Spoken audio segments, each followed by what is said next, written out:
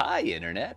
My name is Todd. I'm going to be the DM for our Dungeons & Dragons game. I'm super excited. I hope you're excited. Let's get some more funky music. This is Kai Angle. Great music. But let's get some pump-up music, because I want to get pumped for this game, because I've been jonesing. Just jonesing to play. Let's get some other people on here with me, though. So, I think this button does things. Oh, it did things. So, we've got some people. Let's meet them and say hello. All right. You guys are live. Welcome to the stream. Are you there? Hello. Hello. It feels like we've been gone a long time. We have been. It's been an age. Although, first of all, I want to say thank you to Gordon and Carl and everybody else involved in our last campaign. It was a Dungeons and Dragons campaign, and it was an epic thing. It was like 56 episodes. If you want to see season 1, you should go check that out.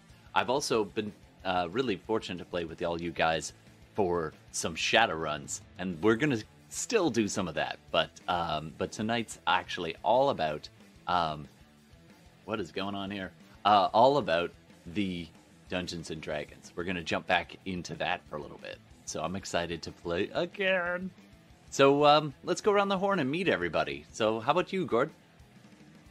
Hey, Gordon, longtime player. In this new campaign that we're rolling out, I'm playing a human rogue. His name is Rook, and he's got just an interesting backstory when it comes to how he grew up and the current predicament that he's in. Awesome. We'll get to that pretty shortly. I'm so excited to kind of tease that out. Of course, I have a little bit of a heads up, but I'm excited to roll that out and see where it goes. That's half the fun. All right. And then, of course, actually, before we move on, Gordon, you also have something else that we need to shout to the heavens about. So why don't you? Yeah. Once in a while, we shout out Gordon's game is coming out. Gordon's game's coming out. Lost Ones, and it's out. Kickstarter backers have been getting them. I think most of them have gotten them by now across Europe, North America, and Asia. So it's out there. And then eventually it'll be released more fully with retailers. Yeah, that is amazing. So congratulations on that. And I've already paid in for the box, so I'm waiting for it to arrive. And I'm eager to play. It sounds like a really fun game, and I got a sneak teaser for some of the stories, and it looks like a lot of fun. So do let us know when it's widely available so the interwebs can go and get it themselves. Will do. All right, awesome. Now, you may know him from various Shadowruns, but he is joining the classic Dungeons & Dragons world with us tonight, and that is Steve. Hey, it's been a while since I've played some D&D. Thought I'd jump in on that. Bringing Gex Techford, who is a Goliath rogue. I'm not sure what kind of personality he's going to have yet, but he's essentially a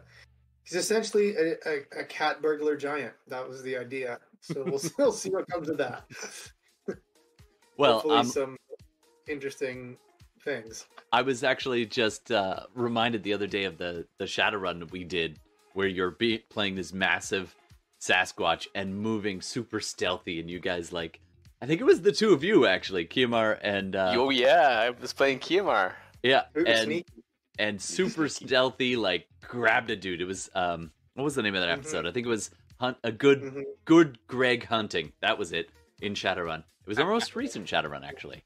And so if you like Shadowrun, you like Dungeons and Dragons, you like Cyberpunk, go check that out too. And always a good time. The one before that. And also, I'm just looking forward to Gex try and pick a lock. Just picturing that in my mind.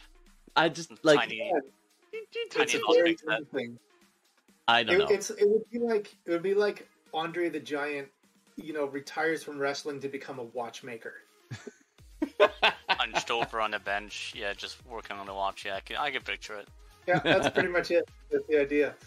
Awesome. And also, while we're on a slight pause, I want to shout back out to Darcy, who is eventually going to join us, but can't join us today, so at least I think. So thank you for watching and lurking, and feel free to, you know how this works. We take suggestions. So if you want to spend a plot point, and you're joining us live on Twitch or on YouTube, there's no plot point system, but you can just make a suggestion. Then you can we can try to work that into the game as best we can. And if not, I do keep a little record, and I'll see if we can get it back. Same for different names. I'll be asking for NPCs to pop up. If you get an idea of what you want to have happen to these people, just no instant death.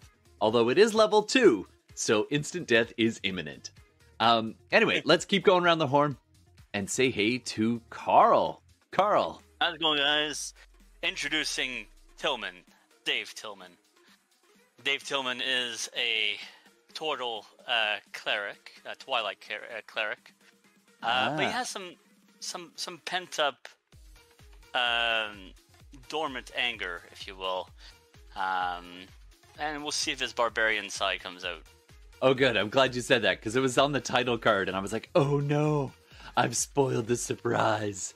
So absolutely, I just picture just this big, friendly turtle, and then you cross him, there's this little twitch under his eye, and then... Yeah, it's something I'm going to work out with you, Todd, just to figure out what a trigger point would be for him, based on, the surroundings and the environment and the storyline. It could be internal as well. I figure, imagine this scenario for a second. You're a turtle, and you have an itch in your lower back. Would that not just be pure hell? Just, you could never get that itch? I don't know. Maybe that's There's just that, me. or as he randomly consumes a mushroom that's on his shell, one of those mushrooms will trigger something. I don't know. Oh, that kind of also works. And just remember, kids, if you safe space with sober friend. Anyway, nothing. So we're gonna dive in, and I'll set the tone with the world a little bit, and then we're gonna dive back in. We've already done session 1/2, if you want to check that out, with not these characters, but it is the same world. So let's dive in, and I will introduce you to a brand new homebrew, at least for now, campaign, and we are going to be taking a look at where this goes. Welcome to everybody for jumping in on session number 1. Let's do. All right. Oh, hold on. All right.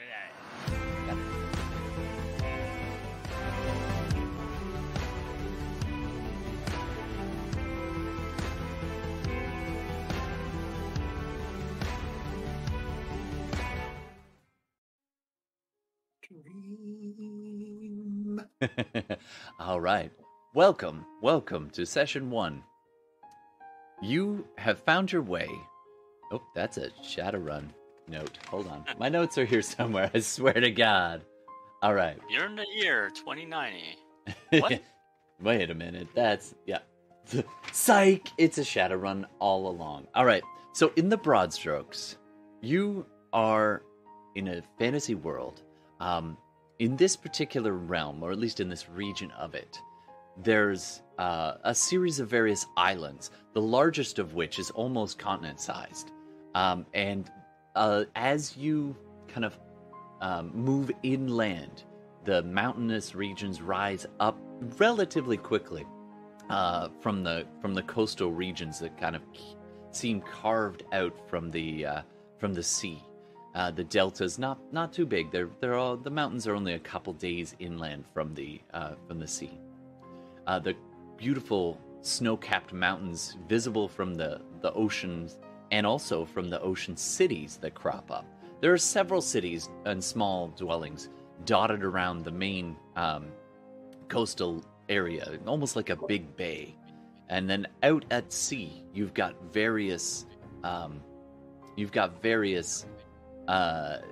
islands and island kingdoms that might be making up some possible destinations should you find your way to a boat or off of one. This particular city is... I named it last game, god damn it. Kyle?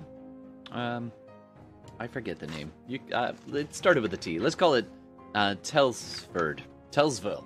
Don't tell Internet. We need a name. It starts with Tell. You can find it if you want to. But anyway, so this particular city is it is a neutral city by the sea, governed by a small kind of council of different interests. There are, of course, various interests from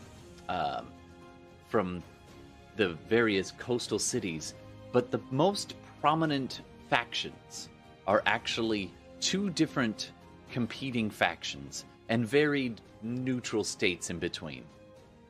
On one side, you have the power of the Mage Towers. These, dotted through different cities and different regions, these massive towers, sometimes in cities, sometimes very secluded, run by these arcane masters who, in their various ranks and machinations, control large sections of this realm. Their influence spreading unofficially through various regions, always closely allied to the regions that they, to many different regions' leaderships, never directly in control, never directly implicated in many plots or scenarios that might arise. To counterbalance the Mage Towers is the Inquisitor.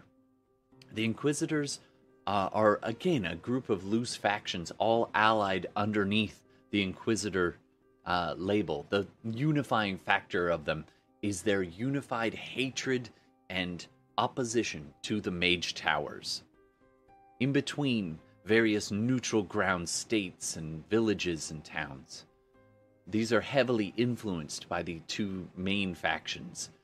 Life is mostly peaceful at this time, but there was terrible war between the Mage Towers and the Inquisitor types. A third, lesser-known faction, mostly out at sea, are the Dragonborn Kingdom, which is it's basically I have the name somewhere. I'm sorry. The Dragon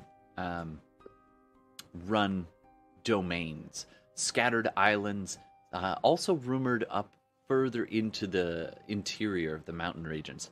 The Dragon Folk. This consists of all manner of things. Now, other people are allowed in those regions, sometimes, but those who rise to prominence there all seem to share a common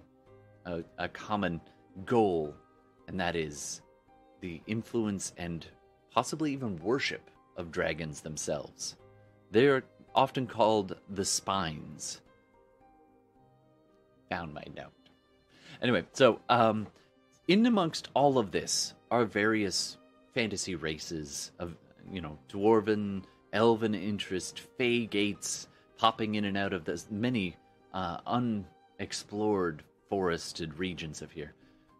There's gnomish types, both the more tinkery kind of gnomes and the forest folk, halflings and so on.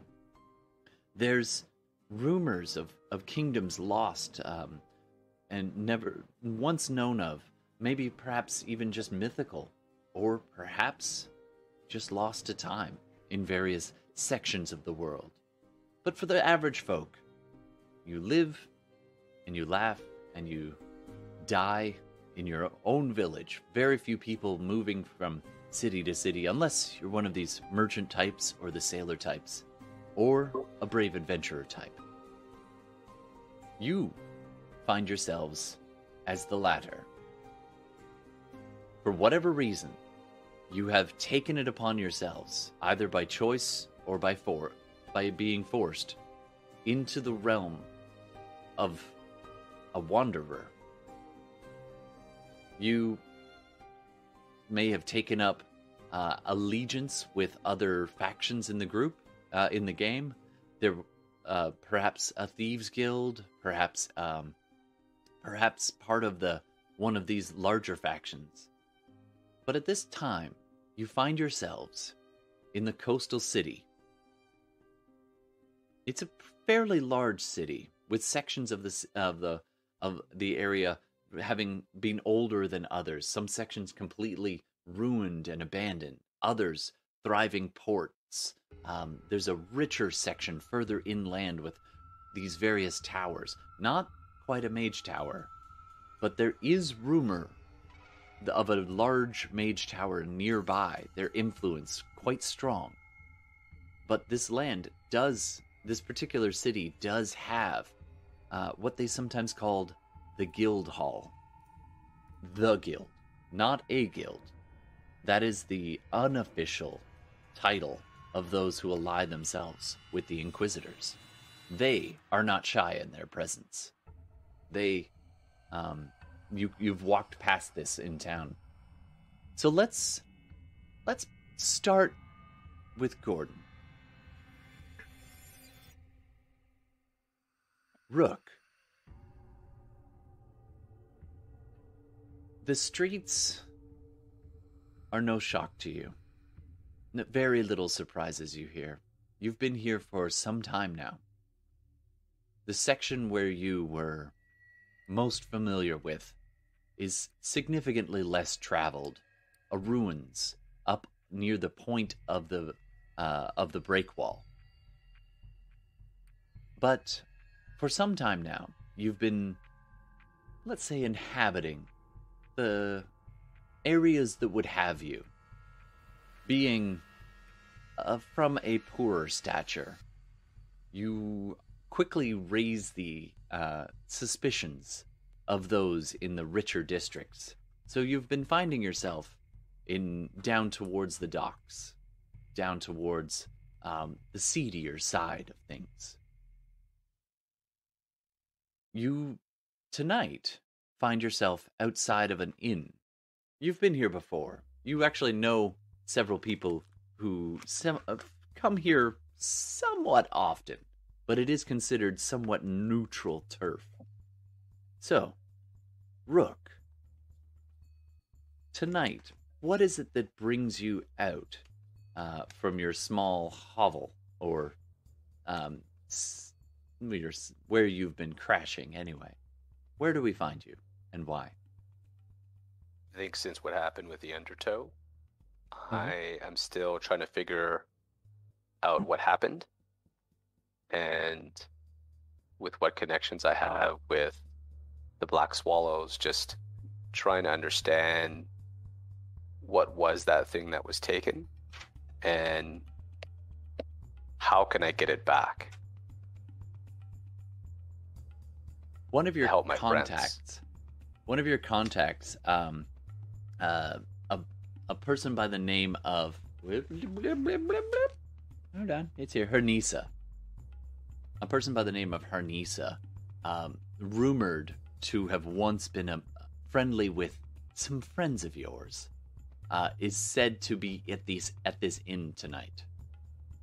It's been rumored that she got out and made good, and might maybe have a better idea of what's going on beyond the alleyways and the small little thieves' guild halls and nooks and crannies that they inhabit. Okay, if she's my lead, then maybe I'll try to see if I can arrange a meet with her. I don't want to just drop in on her, but taking a look at any scrawlings on the wall with thieves' cant. Oh, Any do a types of perception check messaging? for me. First roll of the night. Perception. Okay.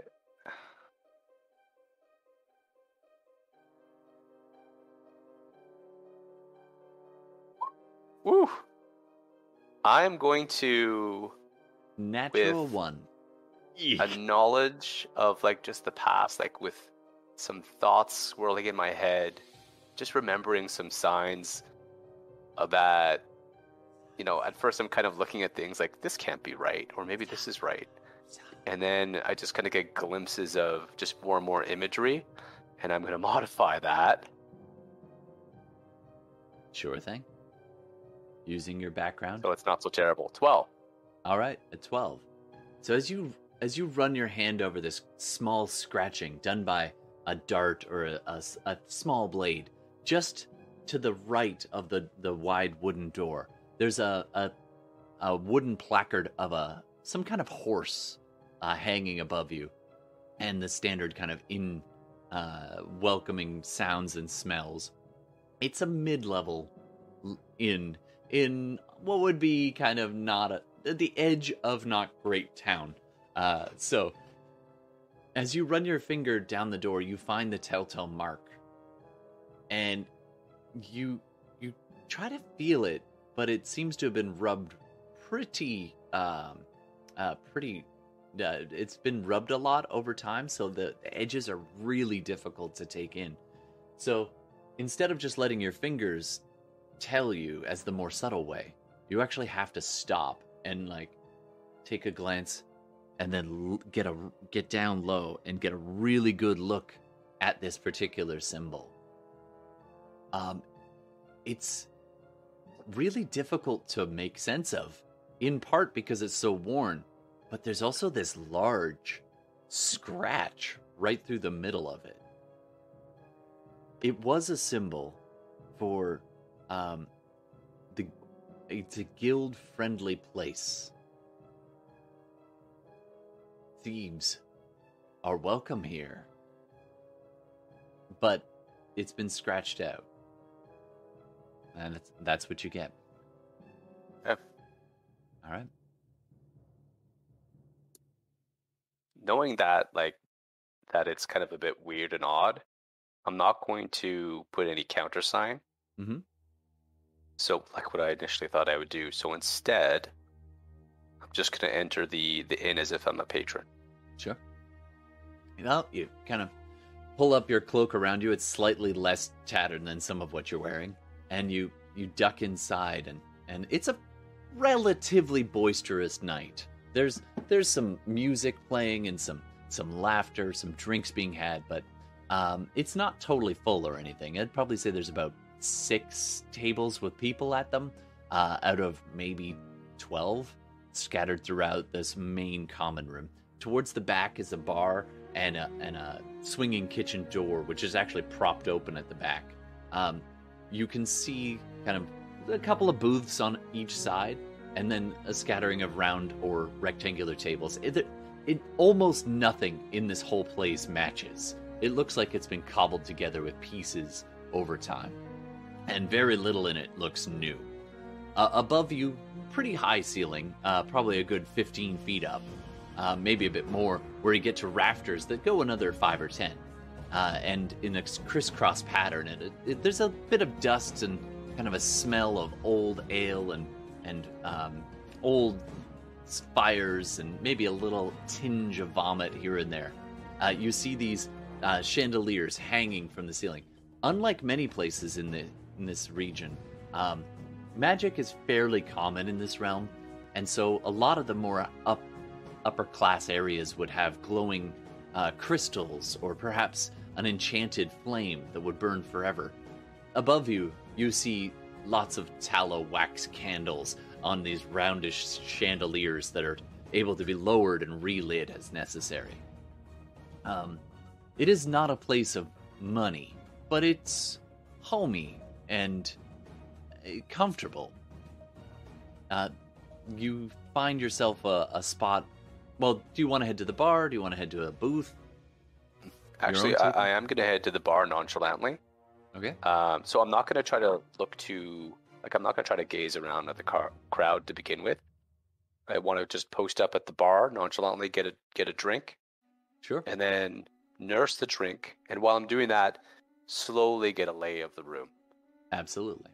So you post up. A half-elf woman comes up, graying red and silver streaks in her hair, comes up, offers to get you a drink, and pours you something from the cheaper end of things, and gives you a mug. It's unmatching with any of the other mugs, but it doesn't look like any of them match.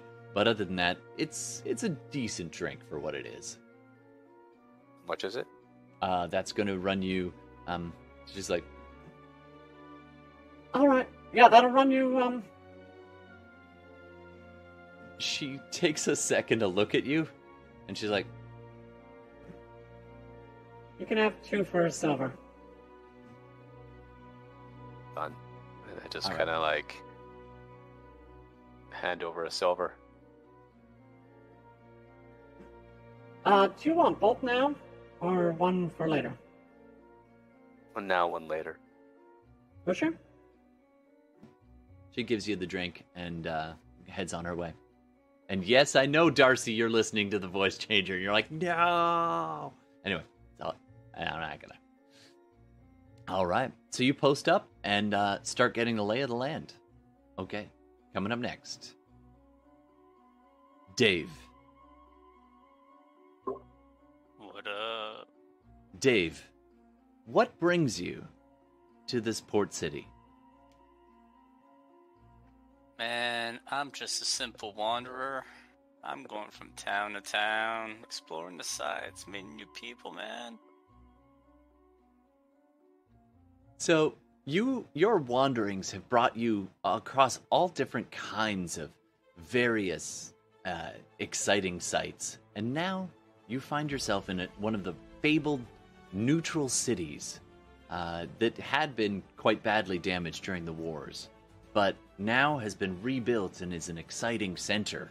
Not being directly under the influence of any of the factions has made this a bit of a cobbled together city. It's got an energy of a place that is at once old and new. It's got deep roots and ruins even within the city itself that are beautiful, half-toppled statues and old, crumbling temples. Brand new temples risen or restored to former prominence. There's so much to see here, from all the tall peaks of the mountainous regions. There's kind of 2 cliff faces rising up on either side, and this kind of crescent-shaped harbor is settled in between. As you explore backwards, there's more beautiful gardens and terraced, rich areas that, frankly, and no offense, but your general appearance, and also turtles being fairly rare in this region, often mistaken for dragonborn, which are somewhat suspect given the various machinations of the spines. You sometimes get mistaken for those, but other times greeted with curiosity. In this particular region, down near the docks, yeah, very bloody. Yeah, no offense to turtles or to dragonborn, but it is kind of, at a glance, you have to see the shell. Thanks for jumping in. So you find yourself down by the docks in what is most notably an exciting hovel. Like it's a hole in the wall, but that has a certain draw and energy. You can hear all this various music from some musicians and bards or wannabe bards. You can hear the laughter. You can hear the sounds of fighting down towards the end. Some breaking bottles, and you come wandering down the street, and you see a humble-looking tavern that you've never really seen before.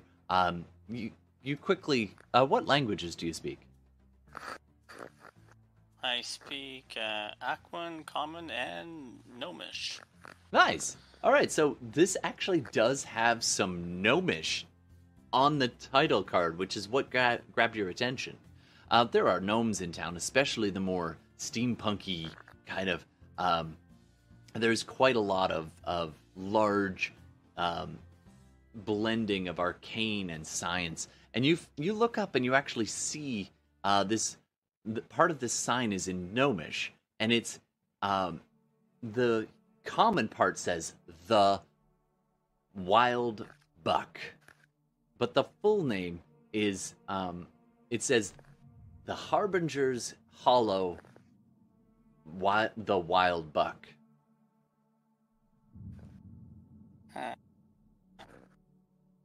Well, man, this looks like a great place amongst all the tall buildings. there's this one stands out in that it's separate. There are connected row houses throughout most of this section with little alleys ducking off and in, honeycombing around. Most of the buildings here are at least 4 stories. This one is a humble 3-story freestanding inn. Okay. Well, I am a little thirsty. All right. Well, this seems like the right place. You kind of duck inside, and you see the aforementioned several tables, humble but not mixed-matched, but it's got a homey feel to it. You kind of quickly glance around the room. Can I get you to do a perception check for me? Oh, cool. And yes, folks, I'm having them meet in a tavern. It's what I do. Actually, I had another one, but we'll get to that later. Hold on. Really? That's all I got? And hey, that is... it's one above Gordon. It's a 2 plus 4 for a total of 6. So you take in the place, and you're just like, huh. And there's some candle wax comes dripping down on your shell, and you're like, The innkeeper at the far end, kind of a half-elf woman with reddish hair, kind of smiles up at you, and you take a read on the room, and yeah, there's no... I mean, it's almost all humans in here, a couple dwarves, a half-elf. It's a pretty unmixed crowd right now, but they all seem relatively happy to see someone walk in.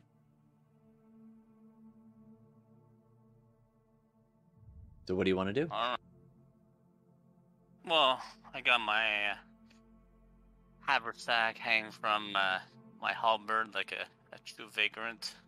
But looking for something, booth-like that could accommodate the shell, obviously. Oh, of course. So booth? So you go scooting over there and kind of look around, hands steepled on the table, waiting for service. And after a few minutes, the half-elf woman comes over and greets you. Hi, I'm Tin. Welcome to the Wild Buck. What can I get you? Listen, the eternal question. I would like a nail, please. You got it. Any preference, or should I just pour whatever's closest? Bartender surprise. I like to live dangerously. Fair enough. Fair enough. Well, not too dangerous, but you're welcome here at the Buck. So she goes off and grabs you a pretty big stein and comes back, and it's gonna run you a silver for the drinks.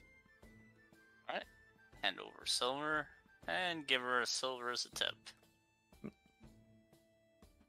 Oh, much appreciated. Thank you. No. You need anything, you let me know. I will. All right, so she heads back, and it's a pretty busy place, and it seems like she's alone out here. Although there's probably you can hear some clanging in the back. There's probably somebody in the kitchen working away back there. Nothing really standing out until you see somebody come on in. It is a good night for you. So, Gex, I want you to do a sleight of hand check for me, please. Sleight of hand check. Let me click the button. How's a 23 do? Is that good? That's real good. All right, so you've got a coin purse in your hand that was on a noble that just walked by. You kind of just pretended to be carrying a box and just grabbed it as they just got a little too close. You kind of bumped into them a little bit.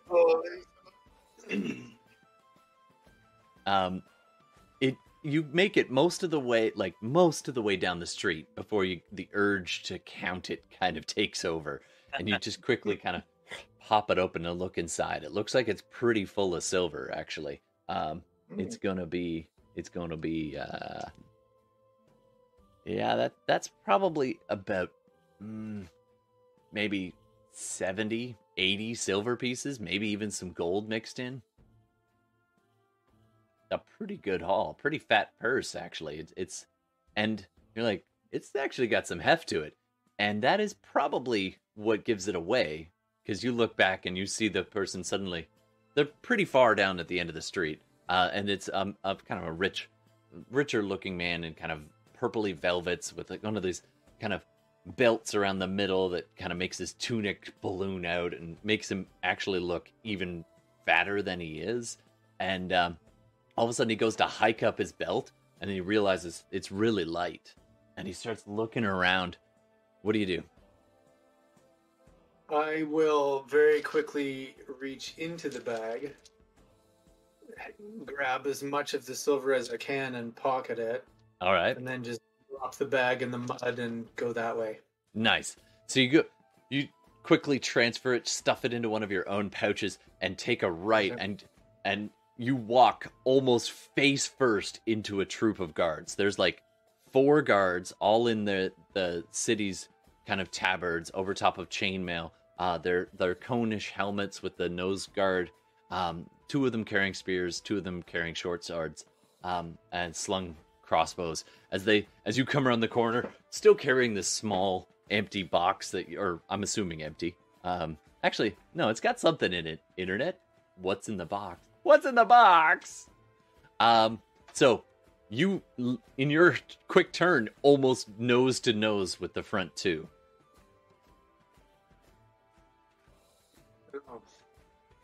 Just kind of like try to, gentlemen, step around him. Oh. Out of the way. Yep, by all means. So they kind of walk about 15 more feet and kind of pause at that corner where you turned, and you can hear a slight, hey, go! Coming from Just around the corner. So I'll look for some more alleyway, some more turns to take to... Sure. So you kind of look around and usually this city has a lot of little honeycomb places between, but you just happen by fluke to be kind of away from that. You're not near the standard row houses at this particular section, but there is a small 3-story tavern by the look of it, not like just off to your right. I'll try and come in from... Yeah, I'll kind of circle around it and see if I can come in not the main entrance. Sure. Even if I have to go through the kitchen. Absolutely. So the main entrance is just ahead and to your right, but you kind of cut a hard right and around towards the back, kind of carrying your box like you're supposed to be carrying it. And there's a little alley sandwiched in between a couple of trees and a small alleyway, and then the beginning of the row houses.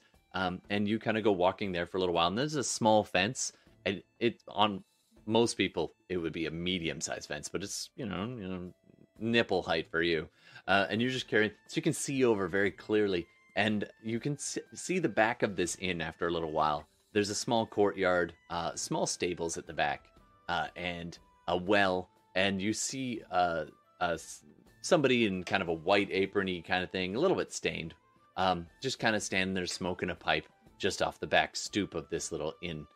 The alleyway looks like it kind of brushes up against kind of the back of another building at this point, so you can't keep going straight. What do you want to do? Yeah, I'll go towards the guy, the obvious kitchen hand having a cigarette and smoking a pipe, I'm assuming. Yeah, smoking a pipe. And I'll offer him a small coin. It's like, hey, you got any of that to spare? He's an older human, kind of balding, and he's a little bit worse for wear and seems more skittish than your average human that you've run into. So as soon as you kind of clear your throat, he looks up and he looks where he expects to meet your eye, but it's pretty much your midsection. And then he just keeps tracking up, over, like above the fence line, up to meet your gaze. And he's just, ugh. Yes. Sure. Sure. Yeah. My, you're a big one. Yeah, that's the first time I've heard that. I don't have another pipe. I'm sorry. Oh, that's okay. Maybe just let me I've got some sneak on tobacco. and grab a table. That's fine. Oh. You hang on to that. Oh, If you wouldn't mind, I'll just kind of Alright. shimmy kind on of- by you there. yeah, Sorry, he mind goes if I- and opens the little gate, and the fence opens up, and you kind of duck through. At which point you glance back down the alley you came, as you see 4 guards and this one guy with the tunic kind of pointing downwards and like patting and shaking his coin purse, and they seem to be ignoring him, or like, yes sir, you found it. He's like, no, but it's not full. And you just catch that, and you're just like, whoop, back into the kitchen. And the older man's like, just most people come in through the front, but yeah, it's fine. Jen won't mind. What is that? He points at the box. Oh, this is it's for keeping chickens. He kind of, okay. It's when a chicken, you're about to slaughter it, and it kind of gets agitated and confused and starts making a bunch of noise. This is my flustercluck box. A chicken farmer. Well, come on in. Watch your head. And he leads you through this kitchen. It's a pretty big kitchen, bigger than would normally be one cook. And there's another prep cook in there, probably a boy, is like maybe 14, working away, stirring a pot and chopping some stuff back there. And the cook leads you through. And as he walks in, this half-elven woman is kind of walking into the kitchen, and they almost meet. And then she looks past him and sees you, and she's like, I didn't know we had a delivery. Oh no, this is my Okay. chicken box. All right. The main room's back there. Thank you. What do you got on the menu tonight? the cook's like, we've got an excellent soup, a good stew. It's the same as the stew, but and the kid calls back, it's the same as the stew, we just strain it. And then and he's like, we're still waiting on a few more things, but those are the main 2. You want some? Yeah, I'll have a bowl of that stew, and whatever your best ale is. And the half-elf woman kind of looks at you, kind of trying to judge if you're trouble or not. Can you go ahead and do either a persuasion check or a deception check, depending on if you think you're going to be up to trouble? I'll try. You don't even have to tell me. Just roll one of the 2. Yeah, an 8 on deception. I'm not really trying to be deceptive. I'm just trying to be like, Maybe you're trying to pass yourself off as not up to trouble yeah. with a pocket full of stolen silver. It's mine now. It's It's not possession. stolen. It's mine. It's a law. It's mine. Yeah. I'm gonna need you to pay up front. Oh, sure. How much? It's a silver for the meal and the drink. Kind of like reach up my sleeve and flicker a silver. Okay, so you flick it to her, and she catches it like it looks like she's gonna miss, and then she's like, she's got some reflexes on her, and she kind of looks at it, and she's like, Well then, make yourself at home. If you need anything else, just let me know. Oh, a chunk of bread if you got any. Of course. and the cook kind of waves you down towards the table, and then he heads back to finish his pipe. All right, so you guys are you see each other in the room, and whether actually, Rook, you've been sussing stuff out and keeping a very low profile. The first thing that you notice is a very tall being walk through the wrong door. The second thing you notice is that it is indeed a Goliath. And the third thing you notice is that you know him. This is Gex. You have some friends in common in the less than savory guilds. Yes, guild. You would both know each other, at least by name, even if you don't know each other that well.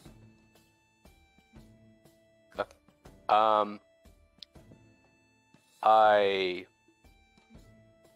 see him, and is he coming my way or is he moving away? Well, he comes in just at the end of the bar on the far end, where you're perched up. Kitchen. Yeah, from the kitchen. And then he goes and finds a booth off to the side. And kind of shoves the table to the far side of the booth so he can fit on this side. And puts a box on the table and kind of takes his ale after a few minutes and just starts looking around. He hasn't spotted you yet. Okay. I keep a bit of an eye on him. I wait for him to catch, to spot me before, and as soon as I notice if he sees me, then I'll kind of make eye contact with him. But otherwise, I'm looking for Harnissa to see if she's in the room. Sure thing. So you haven't yet seen Harnissa. You know she's a tabaxi, so she'll stand out probably. Yeah. But so far you haven't seen her. But you do catch eyes with Gex. Okay. So then, as soon as we kind of as he's scanning, he sees me. I kind of just kind of make eye contact, and I try to just kind of have the look and a quick just sign on Thieves' Cant, just to say, is he here on business or just chilling? You pick that up, no problem. What do you want to sign back? Sorry? I'll sign back a bit of both. Left alone or basically, does he want to be left alone or have company? Oh yeah, you can join. Yeah, come on over. I'll wave you over. So after a long series of baseball signs with crotch grabs, nipple tweaks, and pulling with the hat, you all nondescript. Yeah. Yeah, it's all very subtle. It's like nose picking. I'll make my way over and I'll take a seat. Absolutely. So you sit on the same side, actually, because the table had to be shoved pretty far out to make room for him. He's a very big being. Sure. If it wasn't a booth, it would be easy, but yeah, it's easy enough. So you both sit down and are chatting for a little bit. After a little while, a couple of things do happen as you're kind of catching up. You both, quick back bit of that is you both are members, or at least adjacent to one of the local thieves guilds. What was it called again, Gordon? The Black Sparrows. Right. So you're both at least on friendly terms with the Black Sparrows, which operate out of this part of the city and actually have some hidey holes in the less savory and also some of the ruined areas of the city.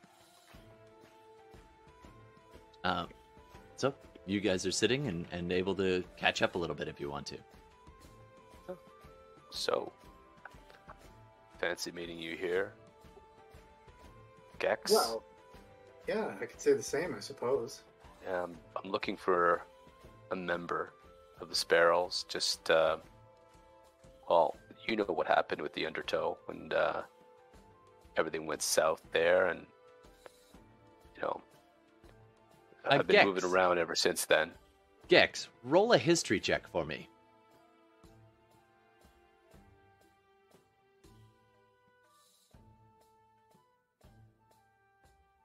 Me too. 22. Damn. Me too. All right, you Damn. definitely know what happened at the Well, yeah, because he does. I don't. So you nod in acknowledgement and keep on. Yeah.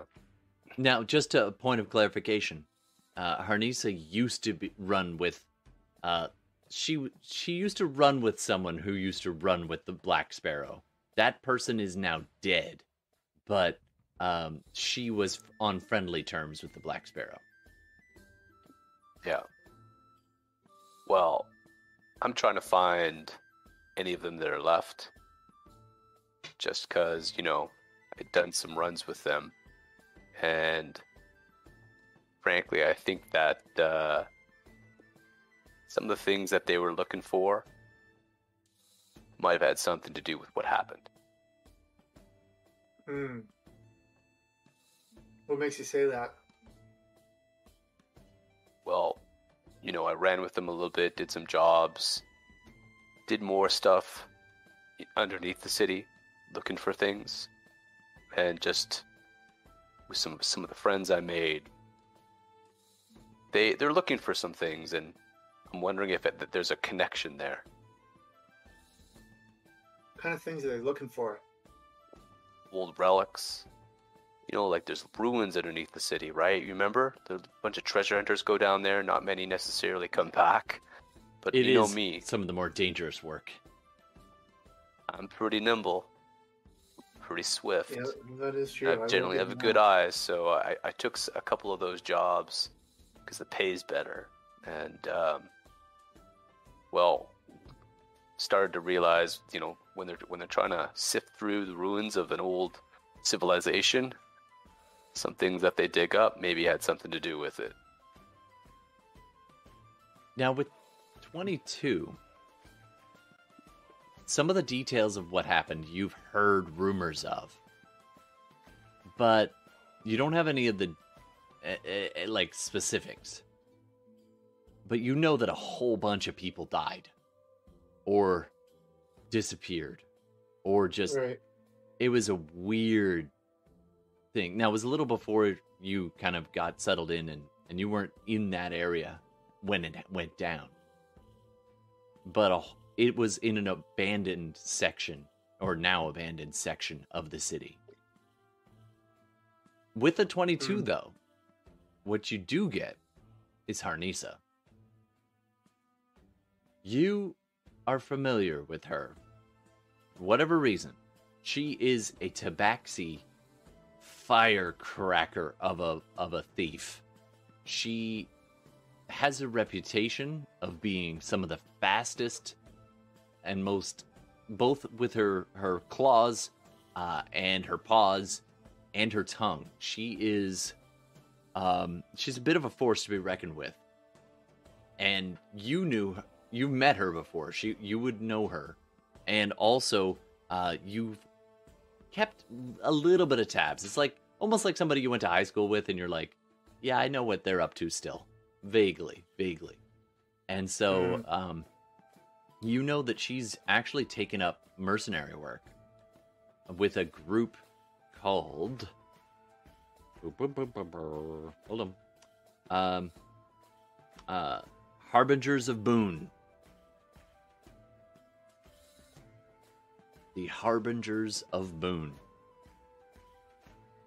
Branches of big. They are, they've got at least they have a rep, whether or not she's part of it or not, but they have a reputation of being really, rough, like really brutal. And they've definitely put down any kind of competition before, and they're pretty damn cocky. They have a leader named Garrick, some half-orc guy. He came from originally from one of the islands, but he's really been making a name for himself inland. But now he's in this town, and they kind of come and go from this area. So that's what you get for 22. Even though some of the details of that weird bunch of people and just a whole section of town just getting messed up, that's really all you know about that. So right about now, you guys have been chatting for a while, and then all of a sudden, a couple of things happen. Number one,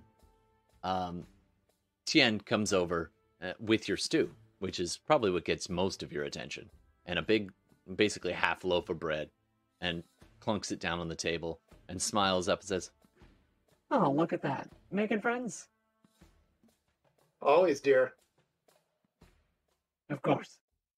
Well, Take a let me bite. know if you want anything. Do you want a meal there? You? she turns and says to Rook, You I just hungry? kind of smile. I just kind of smile at her and like, I'll just have my second beer here, hon. Thanks. It's on me. she kind Already of paid. flinches back, and she says, Sure thing, hon. she did not really appreciate being called hun, is what you pick up on as she walks away. She's probably in her 40s-ish. Even for a half-elf, she's kind of midlife. So you're saying Right. I'm too old for her? How old is your It's Goliath? probably odd because I'm like basically 21. Yeah. I'm 62. You're a 62-year-old Goliath. That's amazing. I was Yeah. picturing much younger, but now No, Yeah, he's that's- very experienced. I I'm love just it. gonna look over at Gex and sign. I'm not gonna drink what she brings back. At this point, the door almost gets kicked open. It's that like boom, in they come kind of thing. And as you're both sitting there, like the whole room just does the whole turn and look thing, and you see this really, like, you expect to see this big freaking dude who just kicked the door, and you look up and there's this little halfling standing in the doorway who just looks like he's wearing these tattered gray robes and a pack with a bunch of adventuring gear, and he's kind of walking with this staff into the room, and he just takes to the room with this grimace and this big, like, snarly face, and he just takes it all. And he looks a little like the old man from Up. Except imagine that man with like runaway syphilis and some kind of grayscale, because like half of this guy is like modeled and like not rotten, but like, ooh, you don't want to catch what he's got. He just looks off, like just off. And he comes walking in, and like thunk, thunk, thunk into the tavern, and he gets a few feet in, and then a little behind him, this dog, this ratty old, almost wolf-sized, like black, all torn up and scraggly and scarred, comes padding along behind, and like slips between the guy and his quarterstaff, almost knocking the little halfling off his feet. The dog is bigger than the halfling, and it goes walking on in and like walks right up to the bar, does a circle, and plunks its butt down next to the bar. Do an insight check for me, somebody. A what check, sorry? Insight. Oh, Like, out of the two or anybody? Might as well go. Yeah, you're in the room. You see this I'll too, do there, it. Dave. yeah, Dex very suddenly apparently stopped paying attention because I got a 2. 13. This is good. This is good stew. 2. Fresh bread. Yeah, it's not Rare. bad. Cook knows his way. All right. 15. Carl got the 15, and Gordon got 13. So you got over 12, so you picked this up pretty quickly. Your eyes, between tracking the halfling and the big dog, you take a half second, the two of you, to clock Tien to see what she does, and you can see her kind of sigh a little bit and almost like curse under her breath. Sana. And you, if you speak Elvish, you pick up that she swore in Elvish, just quietly under her do. breath. Oh, nice. I do. Nice. So she turns around with a smile and says, hold on. Do you guys want to do anything while you're there? I'm going to watch, as I'm also keeping an eye out for Anissa, but I'm not going to make waves. Fair enough. All right, so Tien turns and with a smile, and kind of the rest of the room sound kind of comes back after a little bit. They're not silenced anymore, and Tien kind of calls out towards the halfling and says, Ah, well, Turg. Figured you'd show up again sometime. What can I get you? and the halfling responds, whatever. And a bowl. As the dog like kind of grabs its the edge of its robes and tugs a little, and then he kind of scrambles up onto one of the stools by the bar. A few seconds later, the door, which was left open, somebody starts to get up to go get it, one of the patrons, and then it gets pushed open again, and in walks this really big half-orc, really large, wearing like chainmail.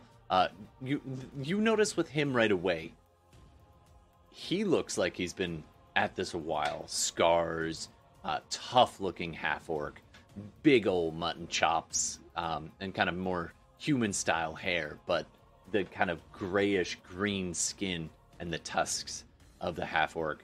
And he comes walking in. He is equipped for travel. He's got nice chainmail, a shield on his back, big battle axe slung on a hook kind of on his shoulder, and a pack that he kind of walks in and tosses towards a booth, a full booth on the opposite side of where you guys are. There's like 6 humans just kind of hanging out there. Throws the pack on the table and mutters, "Get out." And they kind of look for a second and kind of look back at Tien, and she's like, Mm-hmm. And so the humans kind of stand up and shuffle off to a new table. And then the half-orc kind of plunks his butt back down and nods to Turg, the halfling, and says, Give me my usual. And then he sits back like he owns the goddamn place. Just takes it all in. And he's actually at a little table, but maybe 10 feet away from Dave Tillman, and looks right at him, just kind of, and suddenly kind of notices the Tortle, clocks that you're a Tortle, which is still somewhat rare in these parts, and goes, "Huh. What the hell are you looking at?" Hey man, why the attitude? Just having a drink. Well, having a drink sounds good. We'll take another one, Tien. And so she goes and grabs another drink, two of them, and starts walking over, plunks one down in front of the half-orc, and kind of goes to put the other one in. He motions to your table, and she clunks it down on the table next to Dave. Dave, do an insight check. All right. Inside.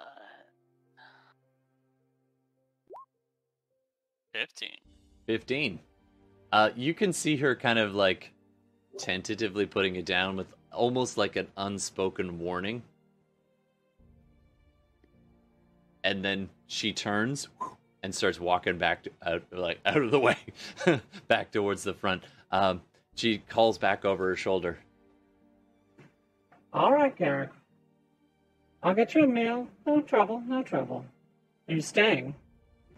He calls her. It depends if I like the company. He kind of takes his big old chug off of his drink.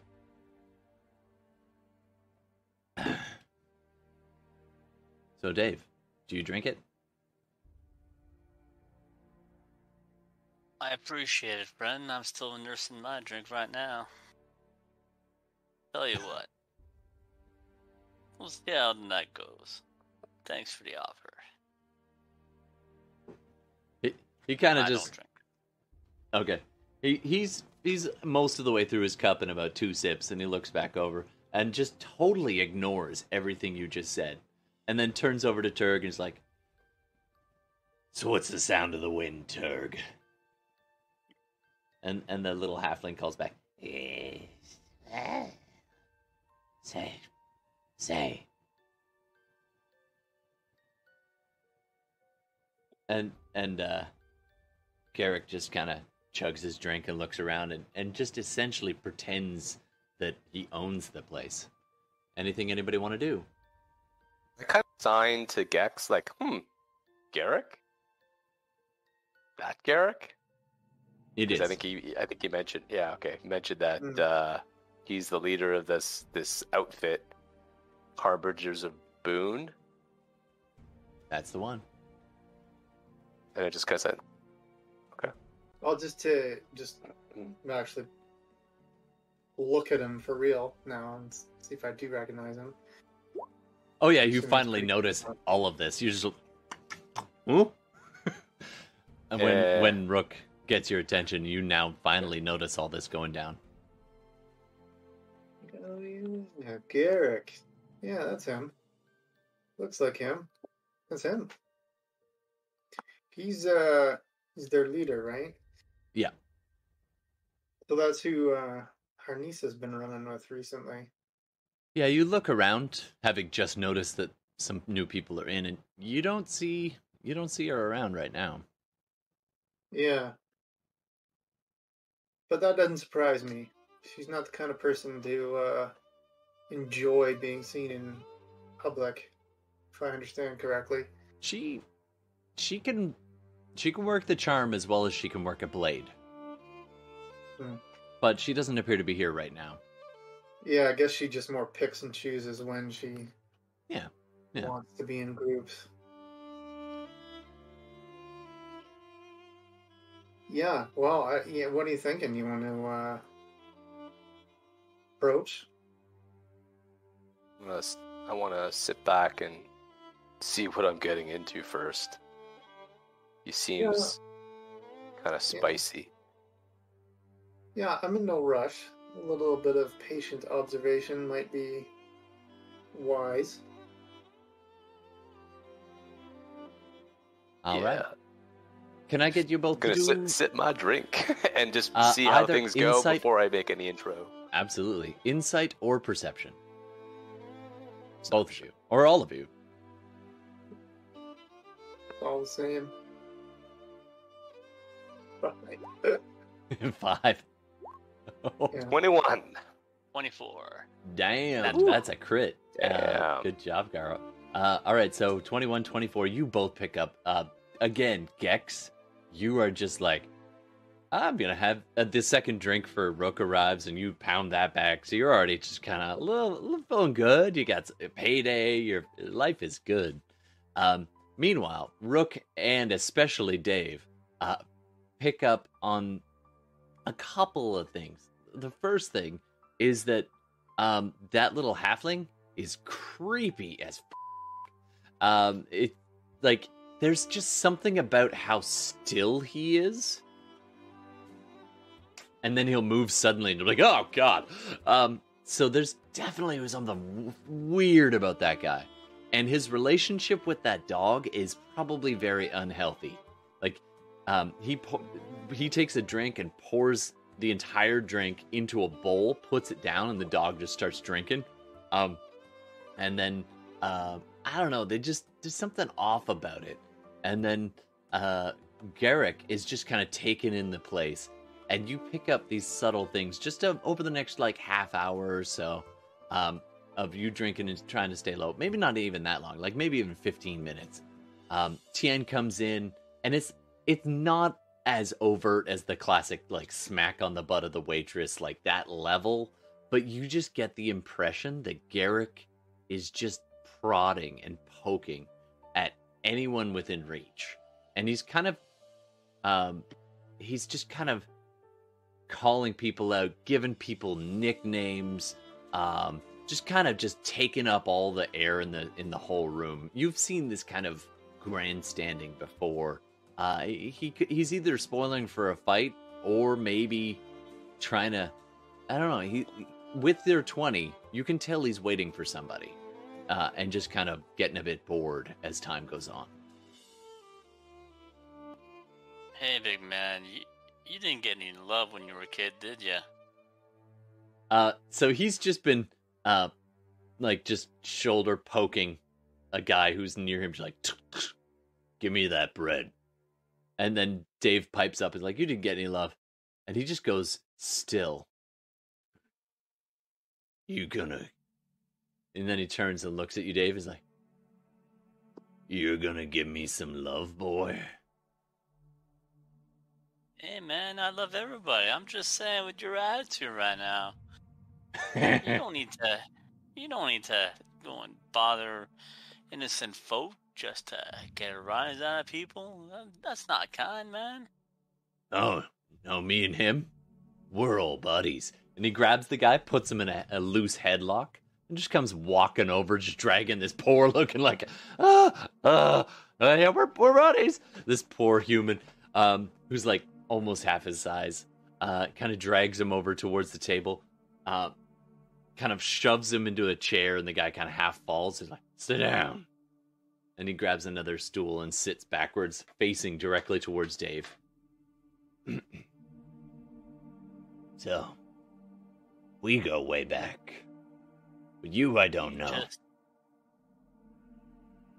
Looks like to me, friend, that you just need to chill the fuck out. He reaches over and grabs that drink that you didn't finish.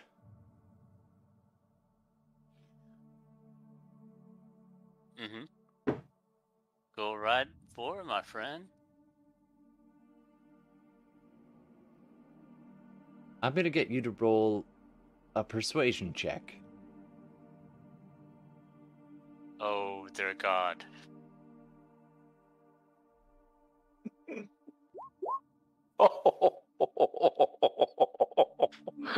Oh no. So you rolled a 4. Yep. And your final result was a 1. It's not a 4. So Garrick's holding the drink like this, and he's just clunked it on the table. And he looks you up and down for a few seconds.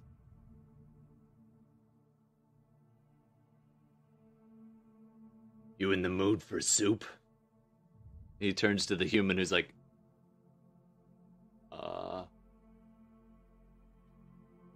Sure. I fancy me some turtle soup. And he's laughing like this is the funniest joke ever told. And the human's like,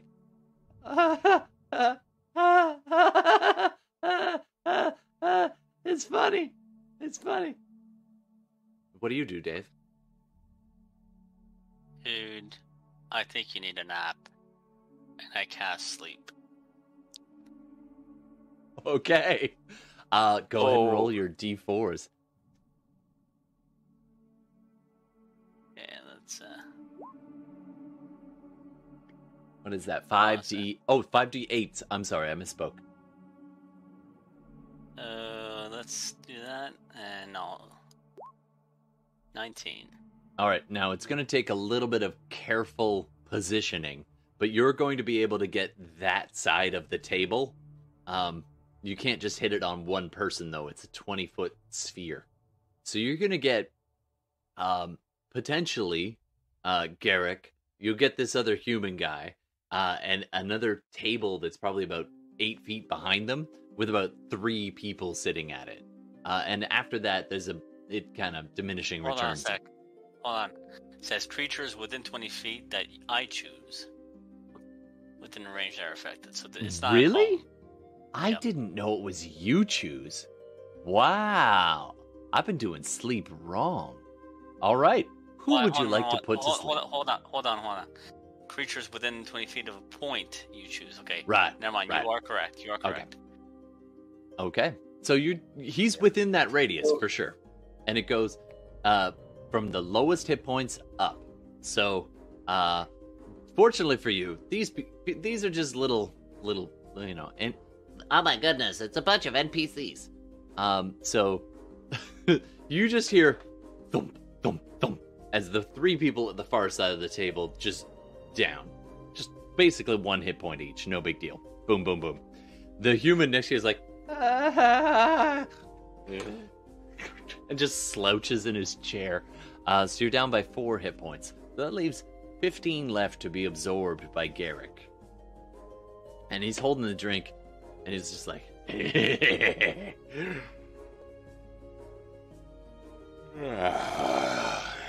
and his breath is awful, and he yawns right, like, not even 3 feet from you, just glaring at you.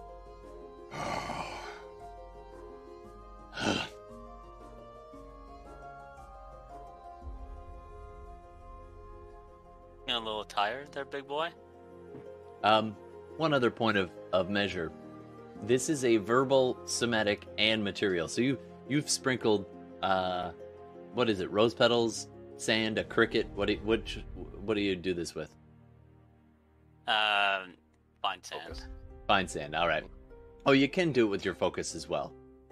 So that's totally fine. Whatever you use for a holy symbol, for example.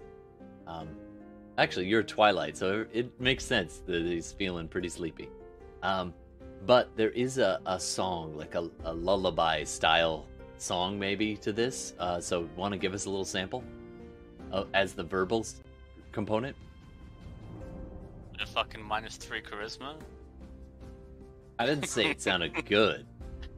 Oop, I'm on the thingy now. My camera's got all done messed up. Mr. Sandman, give me a dream. Dun, dun, dun, dun. That's great. That's it.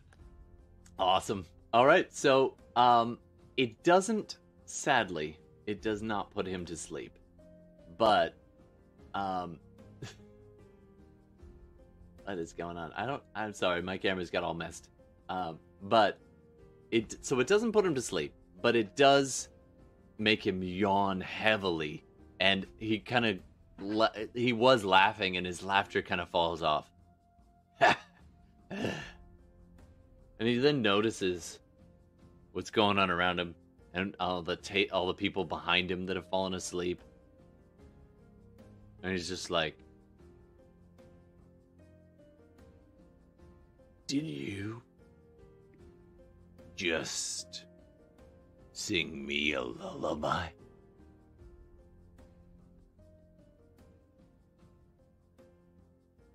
Did you not like it? I fucking hate lullabies. And he's gonna swing at your head. Go ahead and roll initiative. I'm gonna give myself an advantage on initiative. That's fair. Or how? Hold on. That doesn't sound right, though. I guess We all be rolling initiative, or just them? You might as well all roll initiative. Everybody rolls initiative. Okay, so We'll see where it goes, but it'll let us know whether we're going to be all with basic order of things. All right, good. Good thing I rolled a advantage, because I got either a nat 1, which is 0, or 17. All right, that is better. All right, let me just grab this because I gotta grab your characters. Roll 20.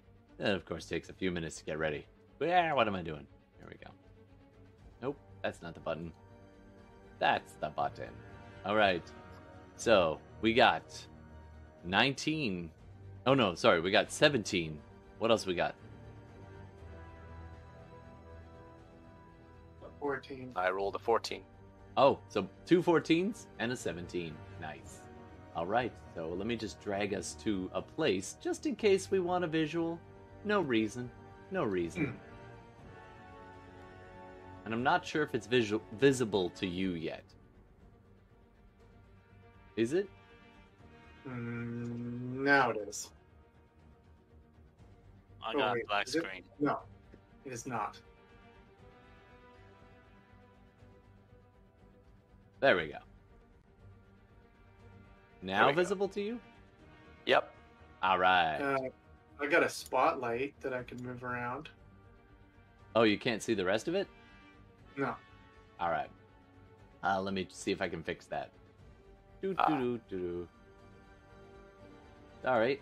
Dynamic lighting pause. Save. There we go. There we go. All right, Gordon, Gex, you are over in the booth down at this bottom side here. Tillman, don't move that. Don't move that. That's a map. Okay, there we go. Tillman, you were sitting at a little table right about here. And of Okay. course,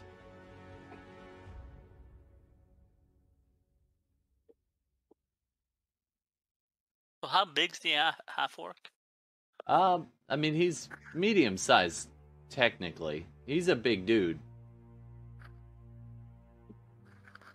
Well, I'm about 6 foot and 450 pounds, so Yeah, he's actually a little bigger than you. So I would consider him to be, he's probably about approaching 7 feet.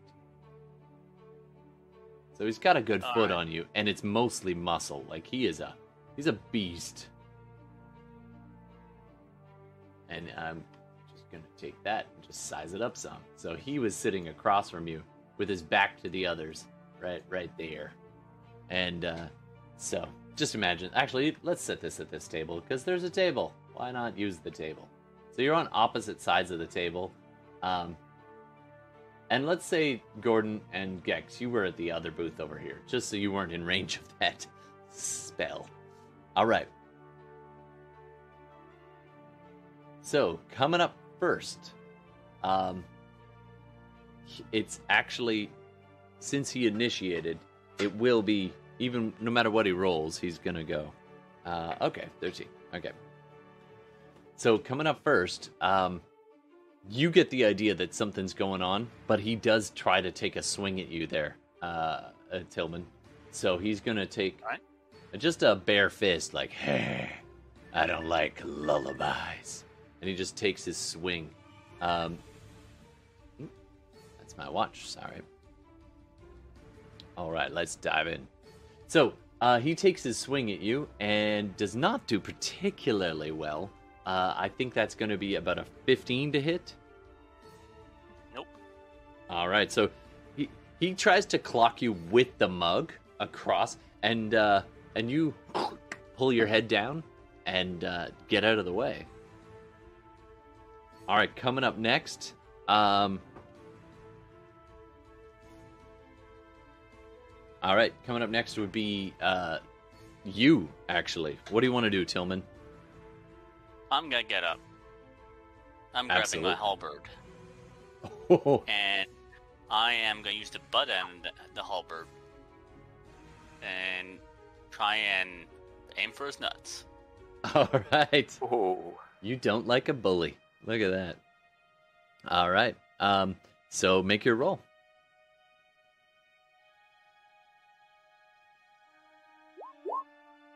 Fuck sake. Oof, that's a nat 1. There's no joy there. Sorry, pal.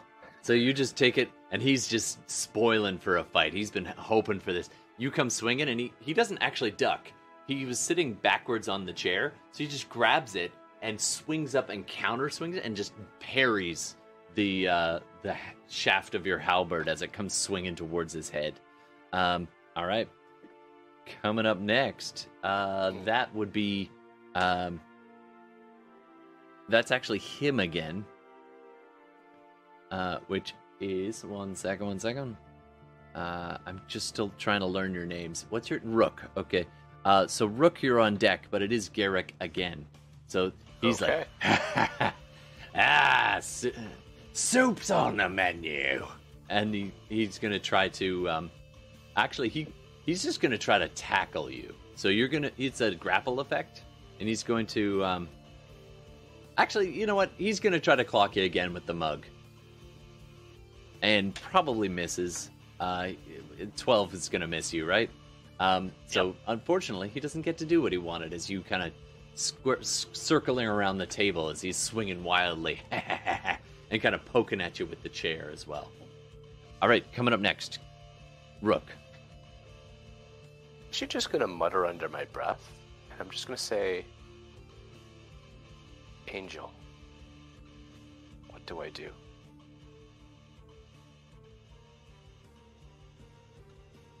Just like it, and just for a moment, just wondering if he whispers back anything or any of the others. It's not my fight, mate. See what happens. So, and I think from what he said, whispered, like, not our fight, right? Yeah. Okay. I'm just going to hide. I'm going to get up, and I'm just going to basically, I kind of give a look to Gex. I'm like, a shrug, and I'm just going to, like, get up from the table so I'm not boxed in. Yeah. And so as I go out, I'm going to try to find a place where I'm not easily seen by anybody. Like, maybe I'm actually just going to go like even underneath the stairs a bit. Sure. Absolutely. And just hide. So these guys have been circling a little bit around each other. So by the time you make your turn, he's kind of got his back to you there. So you just kind of over the corner and just kind of stand in the corner in the slink shadow off corner. and hide. Yep. Absolutely. Go ahead and roll a stealth check, please. Okie dokie.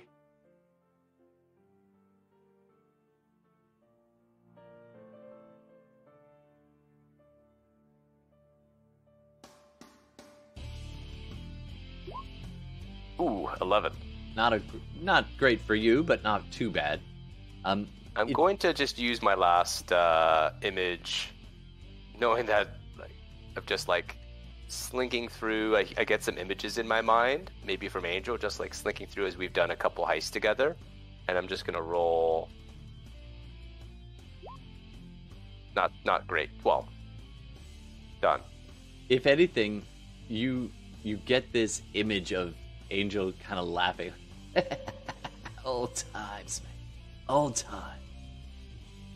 Nick, you should have stuck to just singing. Just. All right, coming up next. The dog just starts snarling, but also catches in his throat and goes and vomits all this ale on the next to the floor on the bar. Just kind of over here. I don't have them in there yet, but we'll put them in. All right, well, there we go. Creepy little gnome or halfling, and I don't have a dog, so I'll just put this thing. All right, there we go. I'll shrink it down a little. There you go. Nope, wrong button. All right, so the dog just starts yakking right in the spot where you'd walk to go back to the kitchen, like right on the floor there, just vomiting wildly. All right, coming up next, Gex, you want to do anything? I think no. At this point, I'm just going to observe. Absolutely. Just kind of put your feet up on the far side and just finish your stew. In all the hubbub, it's one of those classic scenes where like Garrix moves across and like bumps a few tables and a few people are like, whoa, and then it's general mayhem is breaking out. There are more people involved than what are on the map, just so you know. But these are the main people. All right. You can hear just in the background, you can hear Tien being like, Hey! We do not want any trouble here. Stop! All right. And then we are down to the little creepy halfling. Kind of hops up in this, like, he's been sitting, and then just goes, and just scuttles forward, and rushing towards Tillman, barely covers the distance, but just covers the distance, and sticks out his quarterstaff and tries to poke you with it. So he's going to try to melee hit you, and we'll see what happens from there, okay? What? Out of curiosity, what's your AC? 17. All right, let's see. Does a... He's not great at it. Does a 14 hit you? No, it wouldn't. Nope. All right, so he does not make contact. And you can... He swings down at you, but trying to poke you. But as you're sidestepping, you can... he pokes the little human who was sitting next to you that then fell asleep. As you step out of the way, and the staff hits him in his shoulder, and there's a little pulse of grayish light, just boom. And you see this, the cloth where his shoulder was starts to dent inwards, and just very quickly, all of a sudden his clothing just starts to be hollowed out and just hang super loose on that side of his body, and very quickly starts twitching, and then his skin becomes super tight and then gray and then cracks and bursts open, and inside, instead of blood, you see this grayish kind of ash just kind of pouring out and almost wafting into the air before it hits the ground. Some of it is enough to hit the ground and pool as this grayish ash amongst all the clothes, as this necrotic pulse just dissolves him, and you see this stretched, rot, like very desiccated skeleton just fall onto the table, and then off the table and onto the floor, as that poor commoner is dead. And Turg, the weird little halfling's like, feed one to the mother. All right, top of the order. Tillman, what do you want to do?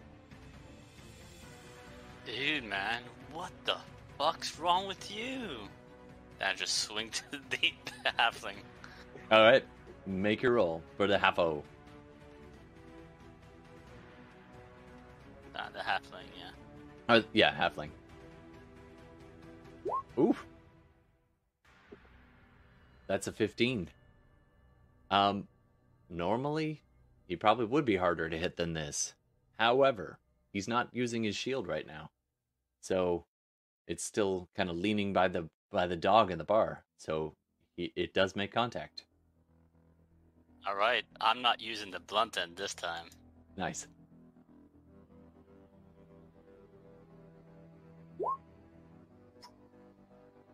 Damn. That is 10 hit points. 10 hit points down. Nice. All right. You have 20 strength? Damn. That is a serious cleric you got there. All right.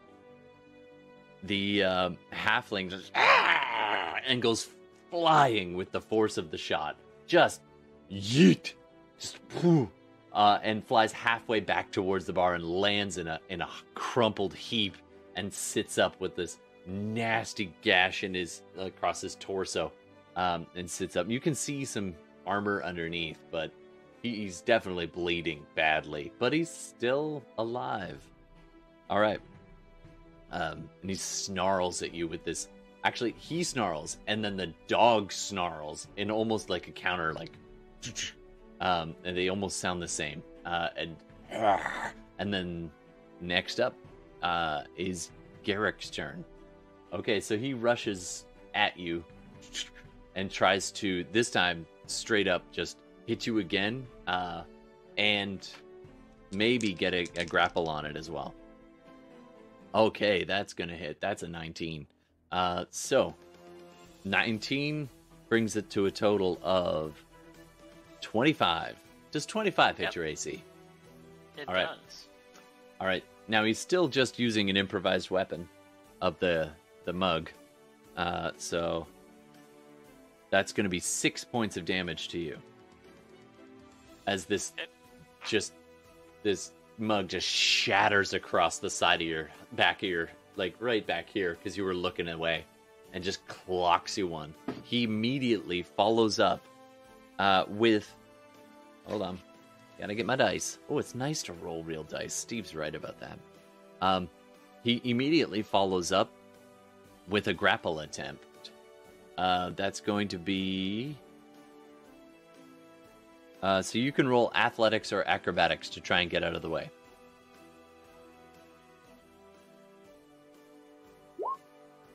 Woo! Nice roll. Got a 20. So that is... Oh! Your 20 beats his 17. So he just tries to get you in that headlock with the free hand, and you just pull your head down and out of the way again. So yeah, you're a slippery little turtle, man. Nice. All right, coming up next. Strength, Carl. Good job. Yeah. Hey, man. It balanced off the fucking 5 charisma. Yeah, Yep. fair. All right. After Garrick, Rook. I'm kind of looking at this, like, hiding and just listening to the voices to guide me, because like it's not necessarily really my fight, and if anything, I'm looking for someone, a member of this guy Garrick's crew. Yep. So I'm not really sure what to do at this point beyond That's just staying hidden. Yeah, stay out of the bar fight, enjoy the show. So you're sitting there cross-armed, and you look up next to you, and right next to you is Angel. What does he look like? He is a half-elf, suave, kind of like a ladies' man, really great performer, coolest kid in the block. And we grew up together in the orphanage. So like I tend to see and hear him, Kat, and sometimes Delilah and Rowan. All right. So he's sitting there and he's laughing. It's like, that's like old times. Look at that. Look at that. He pulled his head in. Do you smell something? And I just kind of like, Do a perception check. Yeah.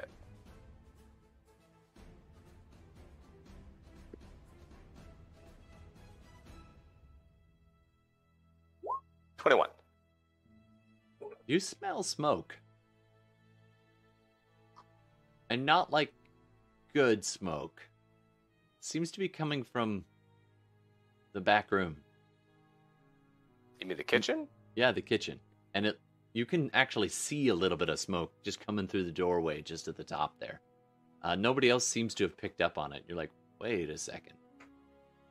I'm gonna Just check it now, out. Like, I'm like, you can then hear some just some voices raised in slight unhappiness, but not quite a shout, just kind of a reactionary yelp from the back.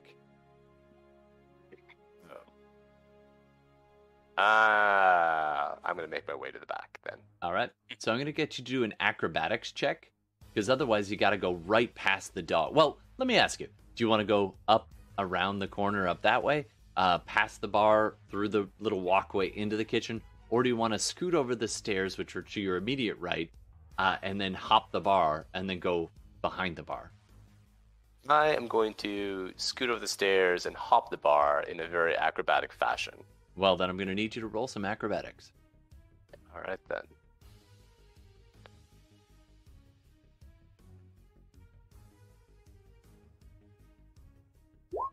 $20. Nice. Just over the top. You could even grab a drink on the way past. There is a little bar. Yeah, I'm just going to do a little cartwheel, grab a drink, little sip. Yep. Notice I don't really care for drinking, but I'm just doing it out of almost reflex, and I'm just gonna. And you land behind the bar, kind of crouch down, and you look over, and Angel's right. He's sitting at the bar, looks over, and he's like, "Hey, man, give me that." And I just kind of leave it there you for him, pass and I it just back continue. out for him, and you just look over, and as you scoot towards the kitchen, you just look back, and he's trying to, All right, you keep running, crouch run, and you go right past Tien, who is now ducked behind the bar, but I think she's distracted at this moment, hasn't heard you, so hasn't noticed you, and you see her just mutter, swearing away in Elvish. God damn it! If it's not one thing, it's another. As I pass her, by the way, since I'm here, I yell back in Elvish, smoke. What? Like smoke in the kitchen. What are you doing? What? And then she looks as you go past her, and you get to the door. I And say kinda hun in Elvish. You get to the Smoke door in the kitchen, hun. You get to the door and spin, and you look in, and you see the back door where the cook had been hanging out. At this point, he's starting to come back towards you, and he kind of sees your silhouette in the door and kind of clocks that there's somebody there. And you see him carrying like a big rolling pin, and he's kind of walking out to help back up Tien out there. Doesn't seem to be paying much attention, and the smoke is kind of above his head. He's kind of short for a human, and so he doesn't seem to have noticed this at all.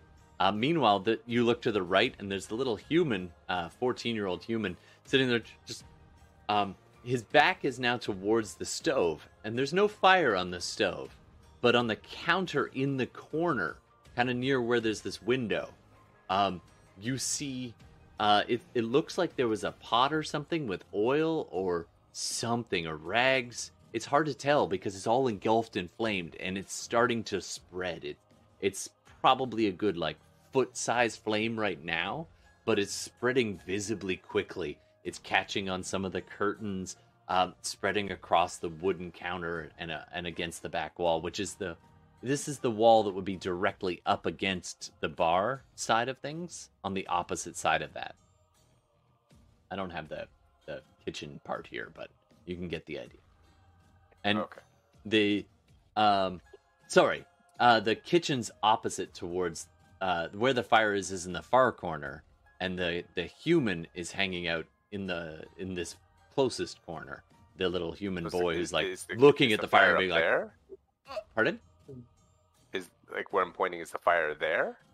I don't think I saw where you pinged.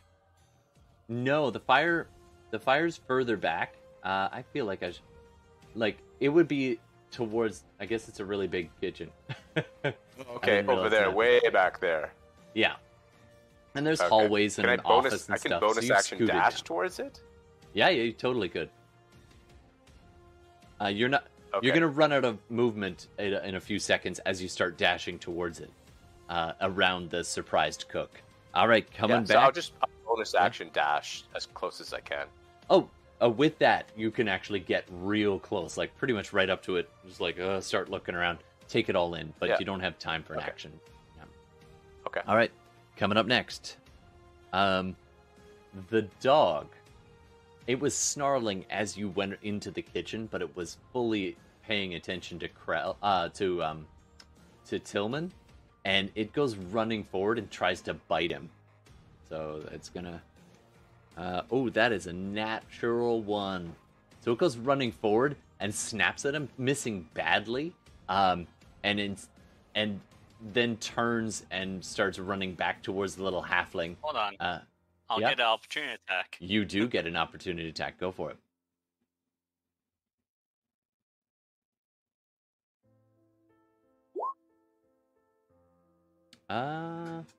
Actually, that would hit the dog. So roll your damage. 6. Nice. All right. That is going to be enough. All right. So, as you see this dog running away, you hit it with your halberd. Do you want the blunt end or the sharp pointy end? No, at this point, it's the sharp. That's fair. All right, so let's say 4 of that overflowed. So, as you hit this dog, and the hips kind of swing out as it's running away as you hit the dog. And actually, Garrick's like, "You hit the dog." And as the dog kind of spins, it morphs and extends. And for a second, you're like, "Whoa, you hit that hard." And then you see like black fur give way to like a black cloak, as in its place there is no longer a dog. There is a dwarf, kind of scrambling on all fours towards the halfling, and it kind of slams onto his side and then goes and stands up, and and it doesn't get an action or anything, but it turns around and looks at you, and you see this beastly looking dwarf. Like, it makes all dwarves look very civilized comparatively, like nasty, long, super long beard and like unkempt. Hair is just wild. Clothes are a mishmash of different hides. And you're just looking at this, almost as wide as he is tall.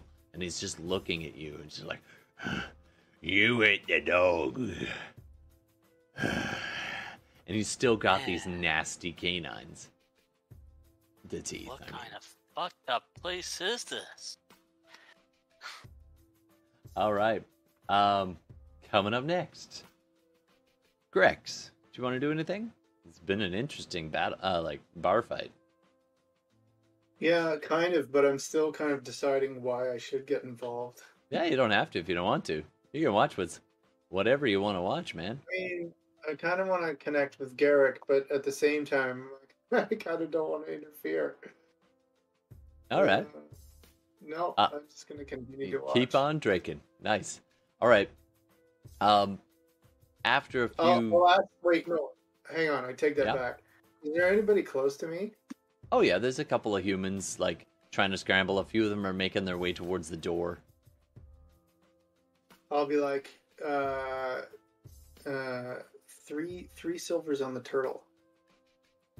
What do you think? And it's in this booth right next to you. You see this woman sitting there. She's got, like, really super tight, curly brown hair. She's a little bit shorter. Not a dwarf or anything, but, you know, on the way. And she's actually... Screw it. She's a dwarf. She looks up at you and is like, deal. Wait, for or against the turtle? Oh, I'm betting 3 silvers he comes out on top. Ha! All right, I'll take your money. All right. She leans over. She's like, name's Vanessa, by the way. Oh, Vanessa. Yeah, my name's Ferguson. All right. Coming up next, the halfling stands up, dusts himself off, and like you could see he's got this seeping wound, but he almost seems amused by that. And he looks over at the turtle and says, "You're gonna be fun to play with." And he is going to cast, let's go with Ray of Enfeeblement. So I need you to do a save. Let me just look up which kind. I think it's a actually I don't know what kind of, let me look that up. I've never done this before. Ray of Enfeeblement. What? No, go away, computer. Okay, Ray of Enfeeblement. Strength. Oh, it's a spell attack. Okay, cool. So I'll roll and see if he hits you. Does 14 hit your AC? Nope. Oh, so the ray just goes over and smacks against this little torch that's just in behind, a little lantern behind you, and the lantern just, it's still lit, but it's just flickering with a super dim, weak light. And so he missed, and Turk's like, all right, coming up next, Tillman, you're back at the top. All right, I'm gonna... Pesky humans indeed. Pesky humans. Yes.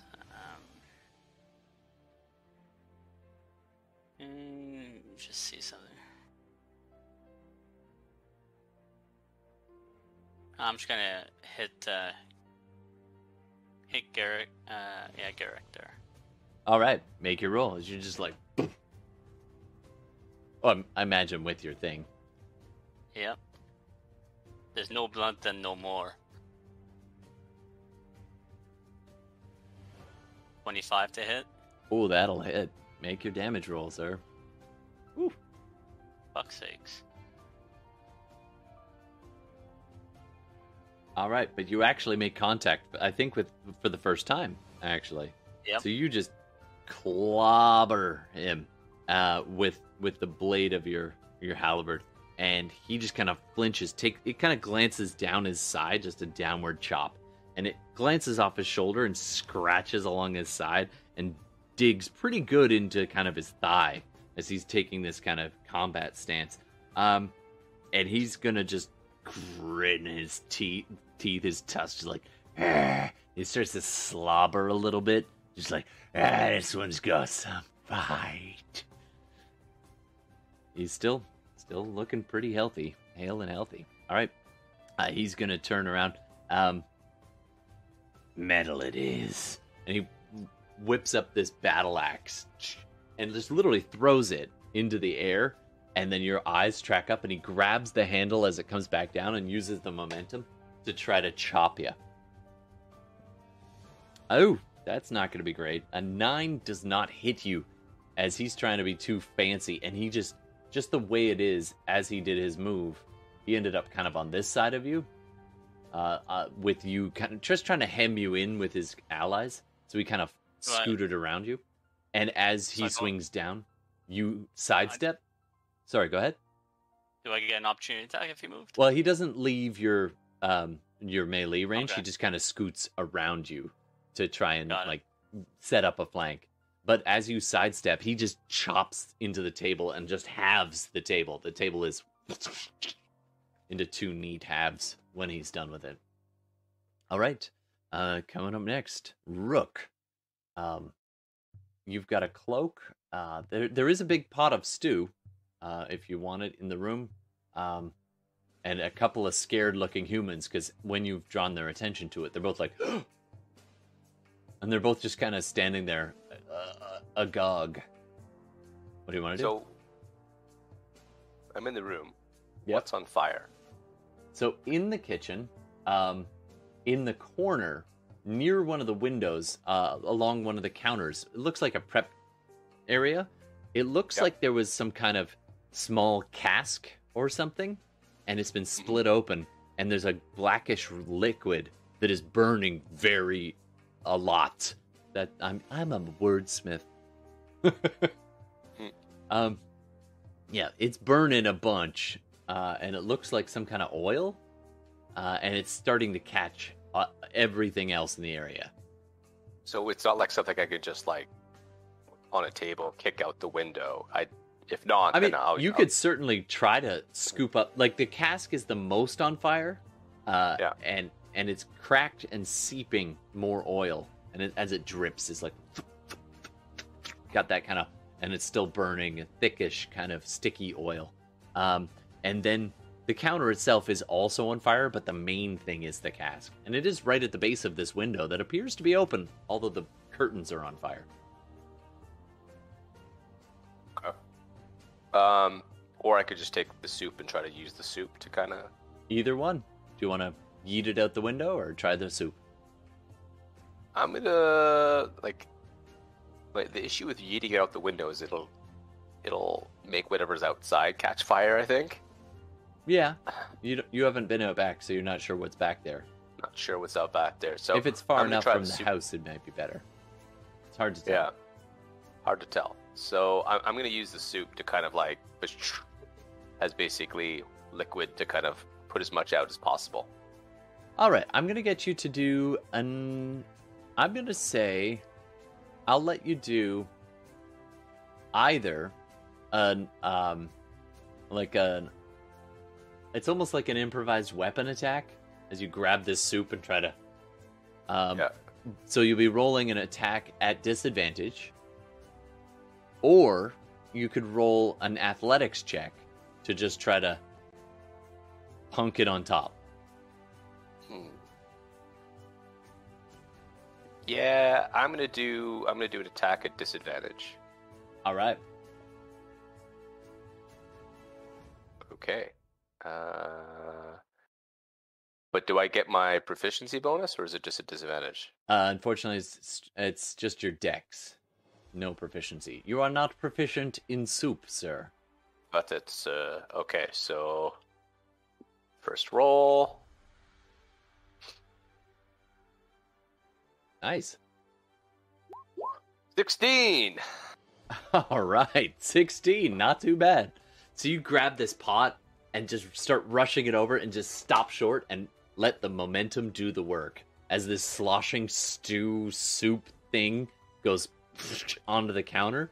And it does manage to put out the worst of the fire, but the oil from the cask is still burning. Even though it's tamped down a little, it's still burning. So you've stopped it from spreading beyond, and in fact, you've put out everything but I could put the except pot, cask. emptied pot, on top of it now, right? Sure thing. Now, another thing happens. As soon as you grab that really hot soup pot, you're going to be taking some fire damage on your hands. So you take 2 points of fire damage, just to the palms of your hands, just sizzling on this nice hot pot. What's your strength, by the way? My strength is 13. Okay, so you have enough. You don't have to check or anything. If it was super low, I'd make you roll, but 13's enough to just heave a pot. So yeah, Can I just kind of drop the empty pot on top of it? Sure, And just, you can just drop it on top and stand back. Like, yeah. All right, that's your turn. Nicely done. All right, it looks like the fire's under control. After seeing this, the old cook just kind of gets startled out of his frozen state, and just turns and starts bellowing into the room. I'm not going to yell this in my house because my neighbors would be very upset with me. But he starts yelling, "Fire! Fire!" And a few seconds later, you hear a voice from down the hall in the other room. What? The damn fire! Fire! Fire! And she starts yelling. She starts yelling to the rest of the room. Stop that shit! I've got a fire! Okay. And so that's your turn. Coming up next. All right. The dwarf starts stalking towards Tillman with this incredibly enthusiastic gleam in his eye. You can see why he was very canine-like. Even in his full return state, he is pretty feral looking. And his teeth slowly elongate even more. And his fingernails are like... And he's going to try to hit you there. There, Carl. Or Tillman. All right. Okay, hold on. That's without any mods. And let me just figure out what the mod is. That's going to be a 17. I have a 17. Okay, so he matches. So you are going to get hit by this effect. Let me just pull it up real quick, like Prime Savagery. So it does hit, and on a hit, you're going to take a certain amount of damage. So if it meets that's the gonna AC, the attack wins? Yep, meets beats. Okay. Sorry, man. Yep. So that's going to be 8 points of slashing damage, and I think that's it, actually. Yeah. Yep. So you take 8 points of slashing damage as he just takes a chunk out of your shoulder. There, your shell is probably a bit too hard, but your shoulder he gets. How you doing? I am down to 7 hit points. Woof. All right. And he's like, all right. Coming up next, Gex. It looks like you're about to lose your bet, says Vanessa. Yeah, maybe.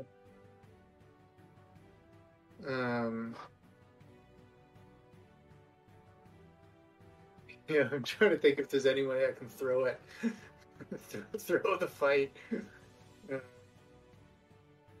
I mean, there is a couple of stools and chairs that if you kick it, it might get behind a guy at a bad time. You could make it difficult terrain, basically. Yeah, just trying to do that without this woman realizing I'm doing it. So you hop up from your booth, which was over here, and turn around with a flourish and plunk your butt down next, like opposite her. Yeah. And as you walk by, you kick a chair hard. to make it. kind of backwards. I'll do like a little pirouette, swing the leg, sit down and go. So, does this happen here often? Is this kind of like the local spot to, put a few coin down on a friendly brawl? Most of the time, Tien keeps a clean house. She's out a few favors, but stuff happens at the Buck. Nobody's gonna stop that. What do I gotta roll to see? I'm gonna get you to do. I'm gonna get you to do either acrobatics or a ranged attack. I feel like it's more acrobatics. Sure. Not that I really care, but yeah, it's just easier for me to roll acrobatics. If it's high enough, it'll be more than if it's high enough, you get to make it difficult terrain. If it's even higher, it could be more complicating to these people's lives. What'd you do? I got an 8. Okay, so you managed to kick it, and instead the chair goes, but it missed this section where you were trying to put it kind of behind where Garrick is likely to go, and instead it hits the edge of this kind of communal fireplace area and goes thunk into the edge of the fire, and kind of tips over, and the top of it is now resting in the fire. But you don't happen to notice that because your back is turned. And you plunk your butt down, and then you turn to see your handiwork. You're like, oh. I successfully lit a stool on fire. Perfect. Yeah, exactly. It's just smoldering right now, but, it's in that spot. Trying to work out how to make that an advantage. Yeah. Not all getting right. there yet. Coming up next, the little halfling goes stalking forward, and he's going to... Let's see. Yeah, he's gonna just try to do another spell on you there. Can I get you to do a Constitution... Oh, sorry, ranged attack again. That's this guy's downfall. He's kind of awful. Let's see how he does. Ooh, rolled a 19. So the little halfling kind of hops up on a fallen person. One of the sleeping people just stands right on them. Gets a good line of sight on Tillman and goes, and some kind of weird, ghastly, nasty language. And you just feel this as this bile rises in the back of your throat. The good news is I don't think it does too much damage. Ooh. So that's going to be 6 points of damage. Are you Down to 1 health. Yep. okay? And I need you to make a Constitution saving throw.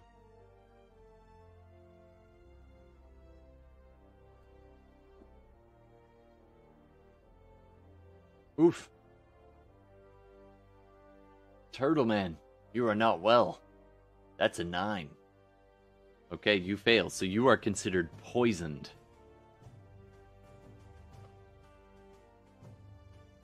Ouch. This is not going that well for our dear friend Dave. You're losing your bar fight.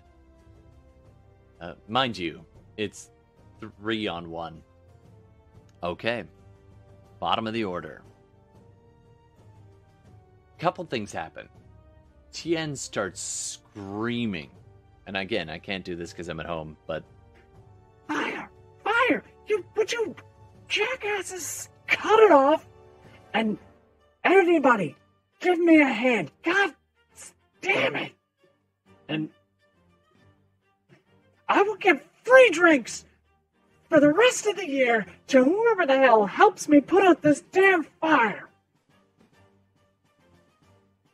That seems to get him. I don't know if that piques your attention, but did you hear that? I couldn't tell if the... Oh, I heard it. Okay, cool. Everybody kind of pauses for a second. Another thing happens. The front door opens again, and in walks, high-heeled boots, leather outfit, long, kind of, dangling tail, and a little short cape, and this beautiful, just gorgeous woman walks in. And as you kind of trail upwards, as the camera pans up, you can see very soft, short fur with a little tuft around the neck, almost like a little mane, but just a little tuft, and then out into this beautiful cat-like head. It is a tabaxi woman, and she walks in with these golden slits of eyes. It's really, really like everything you would imagine of a woman crossed with a cat. And she walks in, and she smiles, and like half of the people that Tillman is fighting all stop, and some of them look at Tien, who's screaming over by the bar, and then they look back at the door when this tabaxi woman says, My, looks like I've been missing all the fun. And Garrick's like, about to finish up, love. No, I don't want your scraps. What did he do? And it's like Tillman's just like,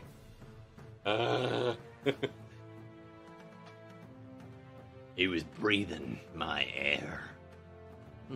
Darling, what did we talk about? Don't shit where you eat. Is this where you eat? How is the food, anyway? She actually turns and says that to Vanessa and Gex. It's staying down for the moment. Harnisa. All right. And she goes kind of sauntering past and looks around as these three start circling around Tillman, just ready for that pouncing blow. But it doesn't seem to be coming. They all seem to be waiting. And Garrick kind of steps back, kind of disengaging. It is technically going to be Tillman's turn. Tillman, what do you want to do? There's a brief pause as she joins. I'm popping my fucking shell as an action. Boop, boop, boop. The halberd, clang, clang, clang, as you just bloop, bloop into your shell and turtle up on the ground. All right. And you can still kind of make out like where footfalls are, and Garrick is just looming over you.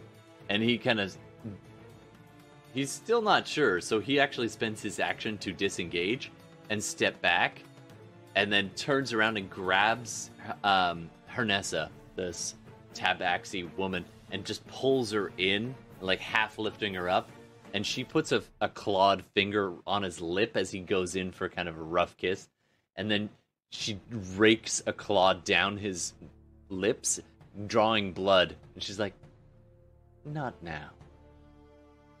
And he just grins and licks his lips and drops her back, and then looks over his shoulder at the other two who are now busy flanking the turtle shell. And they're kicking it, but not like, there's more like a prodding kick to see, is he dead? But they're not actively trying to like murderate you anymore. They're Tillman. All right.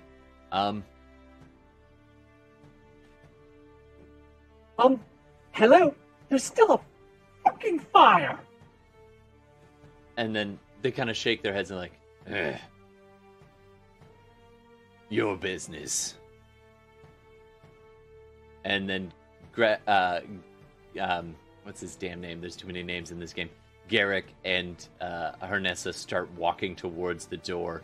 The other two do one more kick against the shell, not doing any damage. And then they start walking out as well.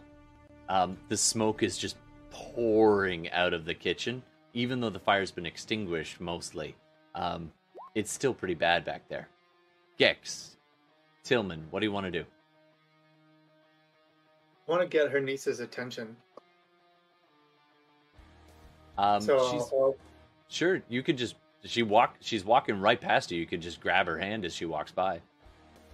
Well, I'm not going to touch her. That would be rude. Yeah. I'd say, pardon me, Harnisa, I have something for you. She stops, and Garrick continues a few more steps and scoops up a drink off the table and pours it into his mouth.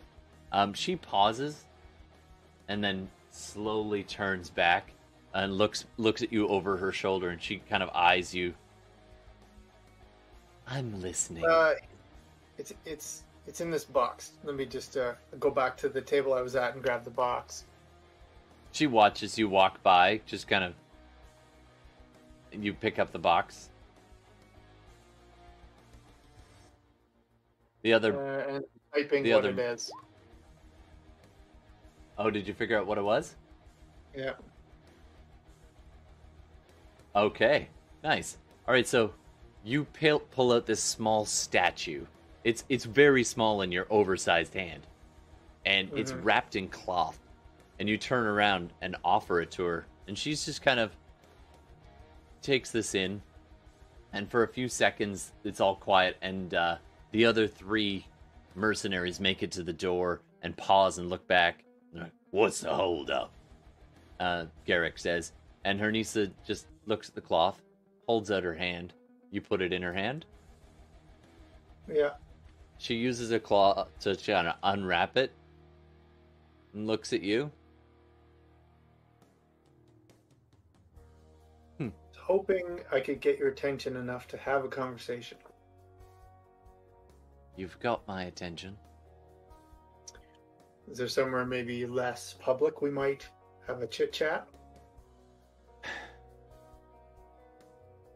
She wraps it up again, puts it in a pocket or a satchel that she's carrying. Looks around at the smoke and the wrecked bar and like the dead dude and all the unconscious people and the turtle all tucked in. She's like, she makes a little motion in Thieves' Cant. You can read it immediately. And she's like, "Are you affiliated?" Yeah, of course. You can find us at the Swan. In fact, you might be staying elsewhere. I wouldn't recommend this shithole. It seems to be on fire. And she Can't turns. imagine anyone who would.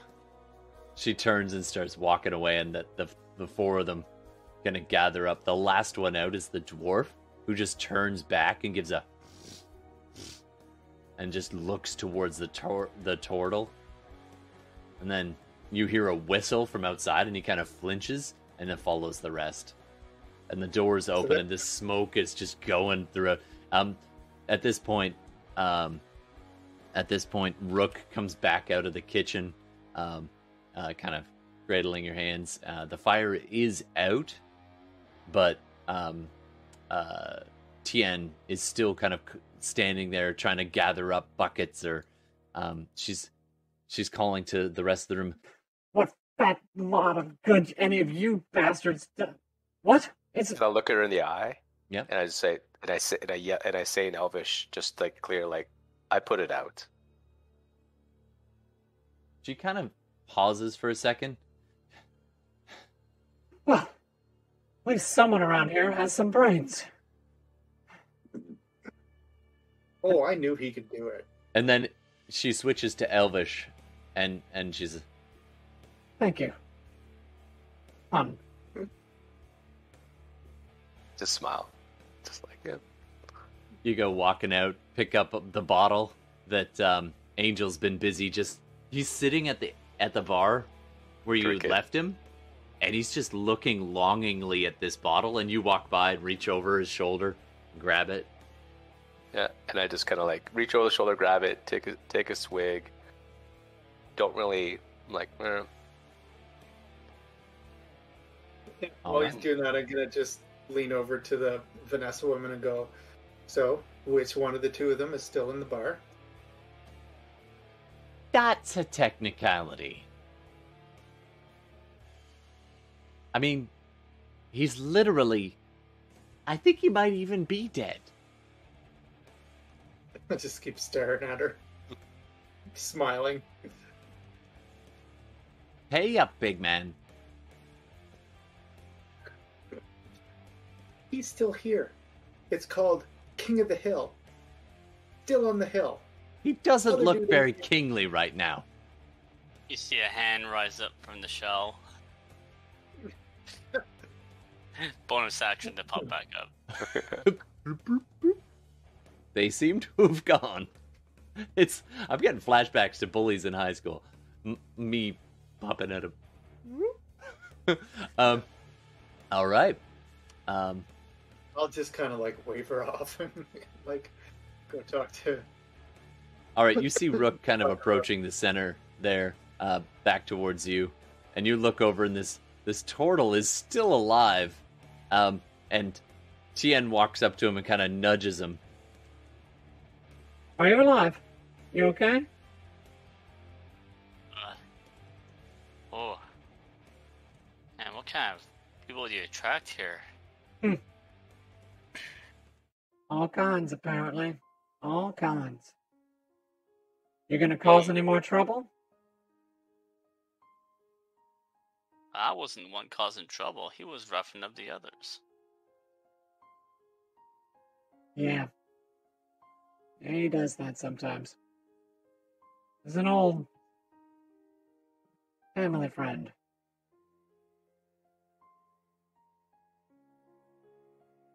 Oh God! What happened to that guy? And she points over to the dead human laying in the... Your friends.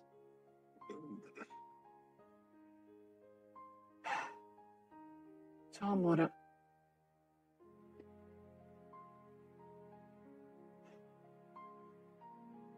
Hey, you, big guy.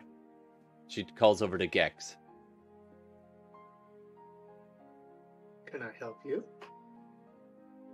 Look, bodies are bad for business. I'll find out who his family was. We'll give him what we can. Will you return the body? I'll drag it out back for you. But, you know... No. I'll pay you. In food, lodging, ale, whatever you want. A small amount. But his body should go home. Yeah, no, sorry. Ain't doing that. Yeah, definitely don't enjoy blood on the hands unless I put it there myself. Suit yourself. But I exactly will suit myself. Appreciate the stew, though.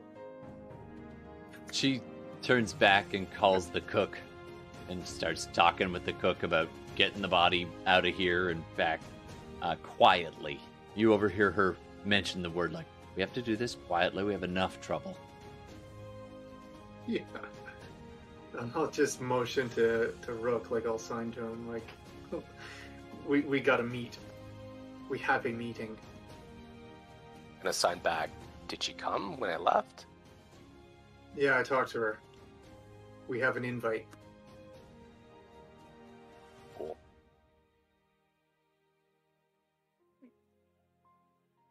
Right about now, 3 guards walk in just as the cook is dragging the body back into the kitchen area, and the rest of the people, most people have cleared out. And you guys are just gathering up your stuff to get going. And Tillman, you're just kind of crawling your way back up to your old chair. And it's actually the 4 guards that you saw before their Gex come walking in. But this time they have a different person with them. Kind of a blue kind of tunic, nice overcoat, kind of buttons, brass buttons, looking kind of like a fancy guy. And he walks in and he calls out, and he's like, Tien, what is going on here? And you hear Tien mutter, Oh God, it's not now. as you guys are about to go. And now you can push past the guards if you want to and make your exit if you want there, Gex and Gordon. I shouldn't name that Gordon. Sorry. Rook. Yeah, we can. I'm gonna try the whole stealthing past them. They are Um, right in the entrance, though. So, like, Well, yeah. no, And- maybe not just Come slide on, into Andre the a booth. Giant. Come on, you could do I it. think we're gonna slide into a booth and just be Yeah. like nursing Yeah, our drinks. we're, Like, we're "Oh." doing the Han Solo Chewbacca cantina situation. Yeah, Let sure. the You sit there with your stormtroopers back. go by. You just grab the nearest seat and pick up somebody else's ale and pretend like. And That's the Vanessa, plot line. yeah. Actually, you duck into the same booth as this Vanessa dwarf lady who's also still there, and she's just kind of takes in. And she's like, hmm. And Tillman, what are you gonna do? I'm looking around. I'm like, yeah, I'm just gonna drink my ale. All right, so you're kind of wobbly on your feet, and at this point, Tien comes walking over to you, Tillman, and kind of steers you by the shoulders. And as she calls out, talking to the guards and this kind of more fancy-looking fellow, and she's kind of steering Tillman, and she kind of glances around, sees the booth where the rest of you guys are, and kind of steers him towards. You're the only people other than staff in the room. And she's steering you away from the kitchen where the cook is. You just see the feet disappear around the corner of the body they just dragged. And she steers Tillman towards and gives you a shove into the booth. And Rook, you scoot over just in time to have this guy not land on you. And she plunks an ale down in front of you and almost shoves your head into the ale to be like, drink. And then as she does this, she turns towards the fancy looking fellow. She's like, What is it now, Cranston? You're always welcome here. I'm bringing you news. Maybe good news for you or the patrons. Oh, doesn't look like you've got that many. I'll look after me. I thought you might be here asking for another donation. Not today. Well, I guess this is worth something. Do you have a board?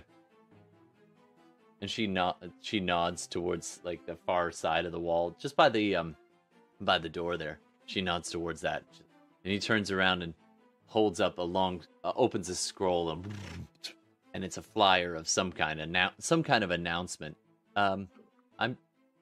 Who knows their letters here? Who reads? I do. Everybody? I Alright. don't know if I know how to read. What's your intelligence? Intelligence 14. Oh yeah, you can read any languages you know with that. Hmm. So you can get the idea of like most of the font is kind of too hard to read from this distance, but it says something or other, you can't quite make out, wanted. Then in big letters, the gauntlet. And then it says at the bottom, cash prize. And provost. And then the rest is kind of lost in the text from this distance. He walks over, takes out this very fancy looking pin, puts it on the board, turns around. And the guards are kind of like poking away. They've spread out around the room. A couple of them walk past the four of you. And like give you a look, because you're the only ones who haven't left. There's also 3 sleeping guys there. And a whole bunch of wrecked furniture and stuff. And they just kind of do a slow circle around, help themselves to another drink. And you can see, Rook, you can see Angel sitting at the bar, watching these guys just walk right past him. He just kind of looks nonchalant and, and he kind of just gives you a look. And motions towards the board. Look at the board. And you can see where they put this cash prize, the gauntlet. Gauntlet. And Cranston turns around and looks back at Tien. That's it for tonight. Sorry, wrong voice. That's it for tonight. You have yourself a fruitful business endeavor. You might want to clean up. I'll see you next week. Of course. Thank you. He takes a long look around the room, then turns on his heel and leaves. And shortly after that, the guards kind of leave with him.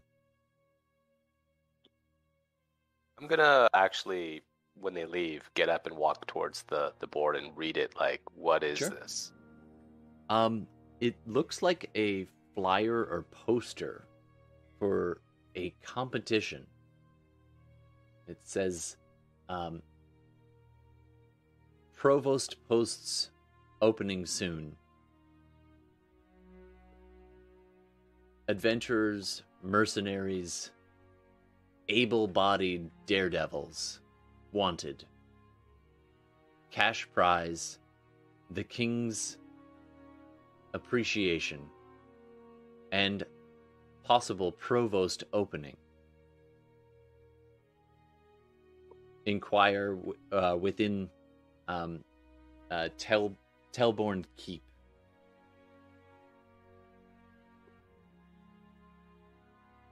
Melbourne Keep, huh? For basically for this gauntlet competition. Yeah.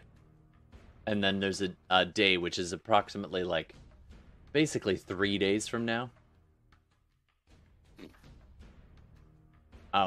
It says there's a 1,000 gold pot.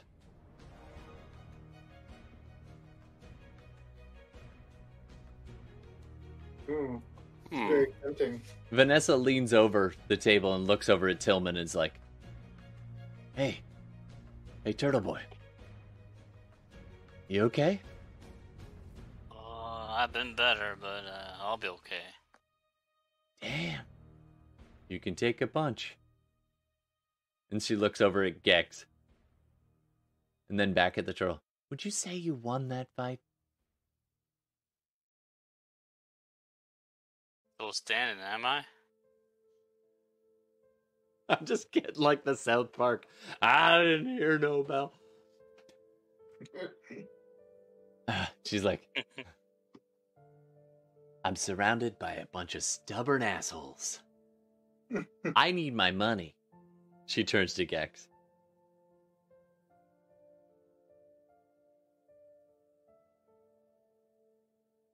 I mean, you can't say he lost. He's still here. You want to call it a wash? I'll let you get away with that if that's the way you want to play. But I do not accept that this turtle person lost that fight. Look, that guy's dead. I suppose. Well, never a dull night at... Pardon? So what kind of gamblers are there in this town? I just gotta know where to look. And she says that at exactly the same time as Angel. You just gotta know where to look.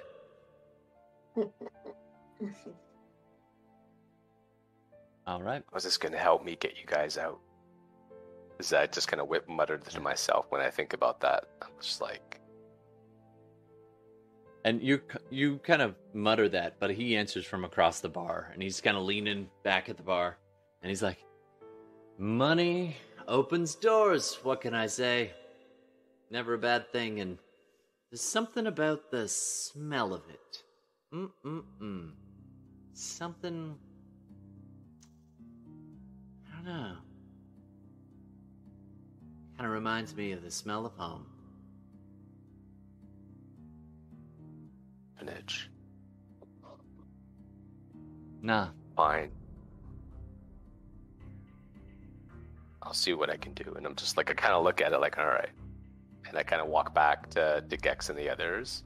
Kind of nod at the Tortle, like, tough fight, man, tough fight. And I look at Gex and say, like, you know, I just kind of sign, like, when do you want to meet him? Tomorrow? Yeah, whatever. I mean, Arnisa mentioned that they'll be at, where did they say they would be? The Swan. The Swan. The Swan. And kind of indicated that if we needed a place to... Well, if I needed a place to stay, that'd be it. I got my own place. Yeah, no worries. So... What's with the poster over there? Are you interested in taking on the old gauntlet? Or do you think there's some connection between that and what they've been getting into? I don't know if there's a connection, but that's 1,000 gold. It's kind of hard to pass up.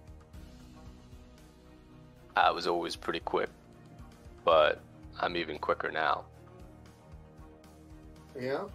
Well, that's good. I ain't getting any faster. I always like to sample the local traditions. I'll turn over and just kind of like a little smile, like, oh, okay. At this point, Tien comes walking over with a tray full of drinks, plunks them down on the table, picks up a stool, and then realizes it's burning, and then chucks it down with a yelp, and she's just like, This is the worst night. I'm closing up. If you're going, go. If you need a room, and she points to the stairs. but I owe you this much at least. And she looks at Rook with a nod. And So I'm there's a staying tray here full tonight. of drinks. Guess I'm staying here tonight. Right? Because she said there's a room upstairs. So Oh, yeah. Yeah, I'll take that. Yep. There's rooms upstairs for all of you if you want. Yeah, I'll take a room upstairs. I may take you up on that, but I got somewhere I gotta go first. She gives a nod.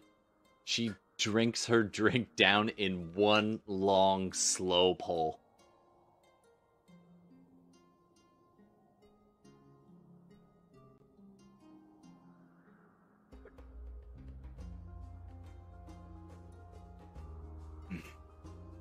I gotta go clean up. And she turns around and starts walking back and moving some chairs around.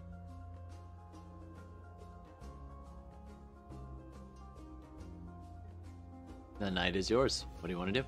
All right. I just kind of look at Gex and just kind of sign, like, just let me know when you want to meet him. I'll owe you one. Her Nisa. Yeah, I'm curious to see what she has to say, so the sooner the better, I think. Oh, you want to go now? Yeah, why wait? Okay. We'll go now, and then I'll come back and crash. It's just a conversation. That's it. I kind of look at the total. I'm not looking for a fight. I just need some info.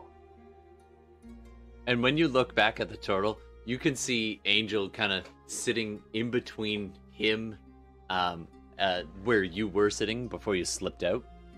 And Angel's just kind of looking at him. And Think of Cat. he's reaching for a drink also- on the table and being like, Can't get it. can't get it. I'm probably like thinking Cat is also probably just crouched nearby, just looking curiously at him because she's very inquisitive. Yeah, yeah. Just in a Okay. few different tables around here. Like, there's this little pan around the room of all these empty chairs, broken tables, and all this stuff. And you just see this little flicker of, like, a small crowd, a handful of people here and there as you take it all in, and this lingering smoke in the air. And Vanessa finishes her drink at the table. She puts it down, and with a belch, yeah. Well, it's never a dull night at the old Buck. Good night, you crazy sons of bitches. And she Just like, gets whoa, is she? I'm like, whoa. and she gets up and starts walking upstairs.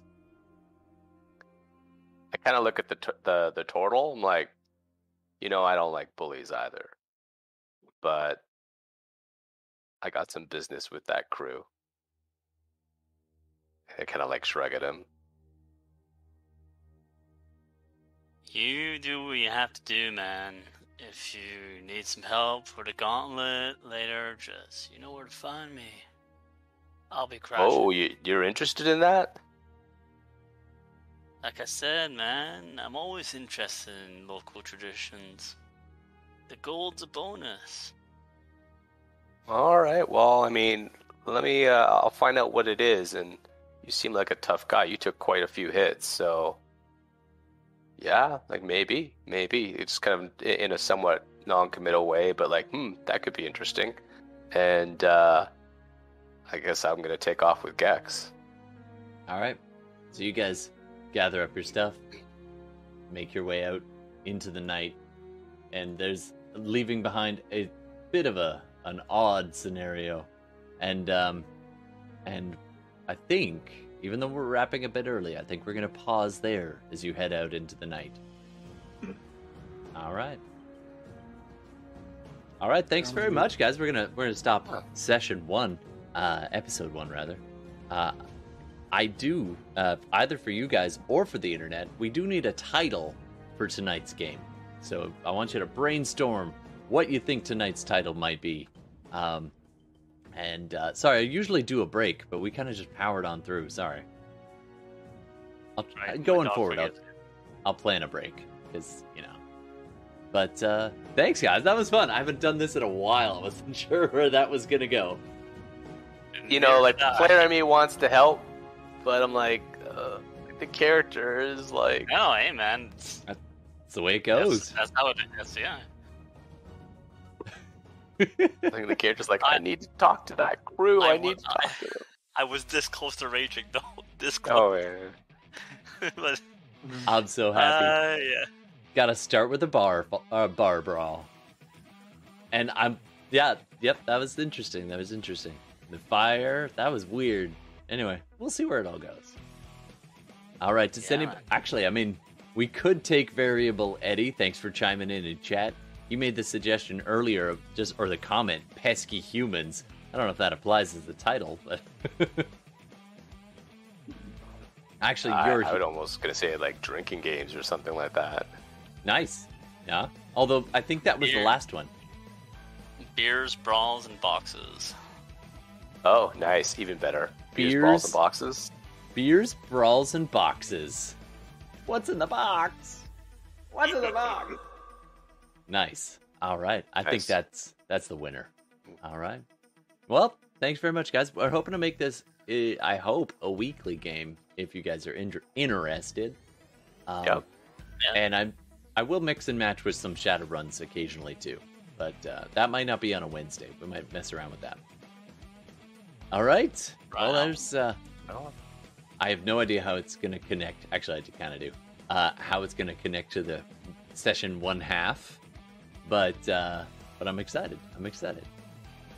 All right, Steve, it's been a long time. Sorry, go ahead.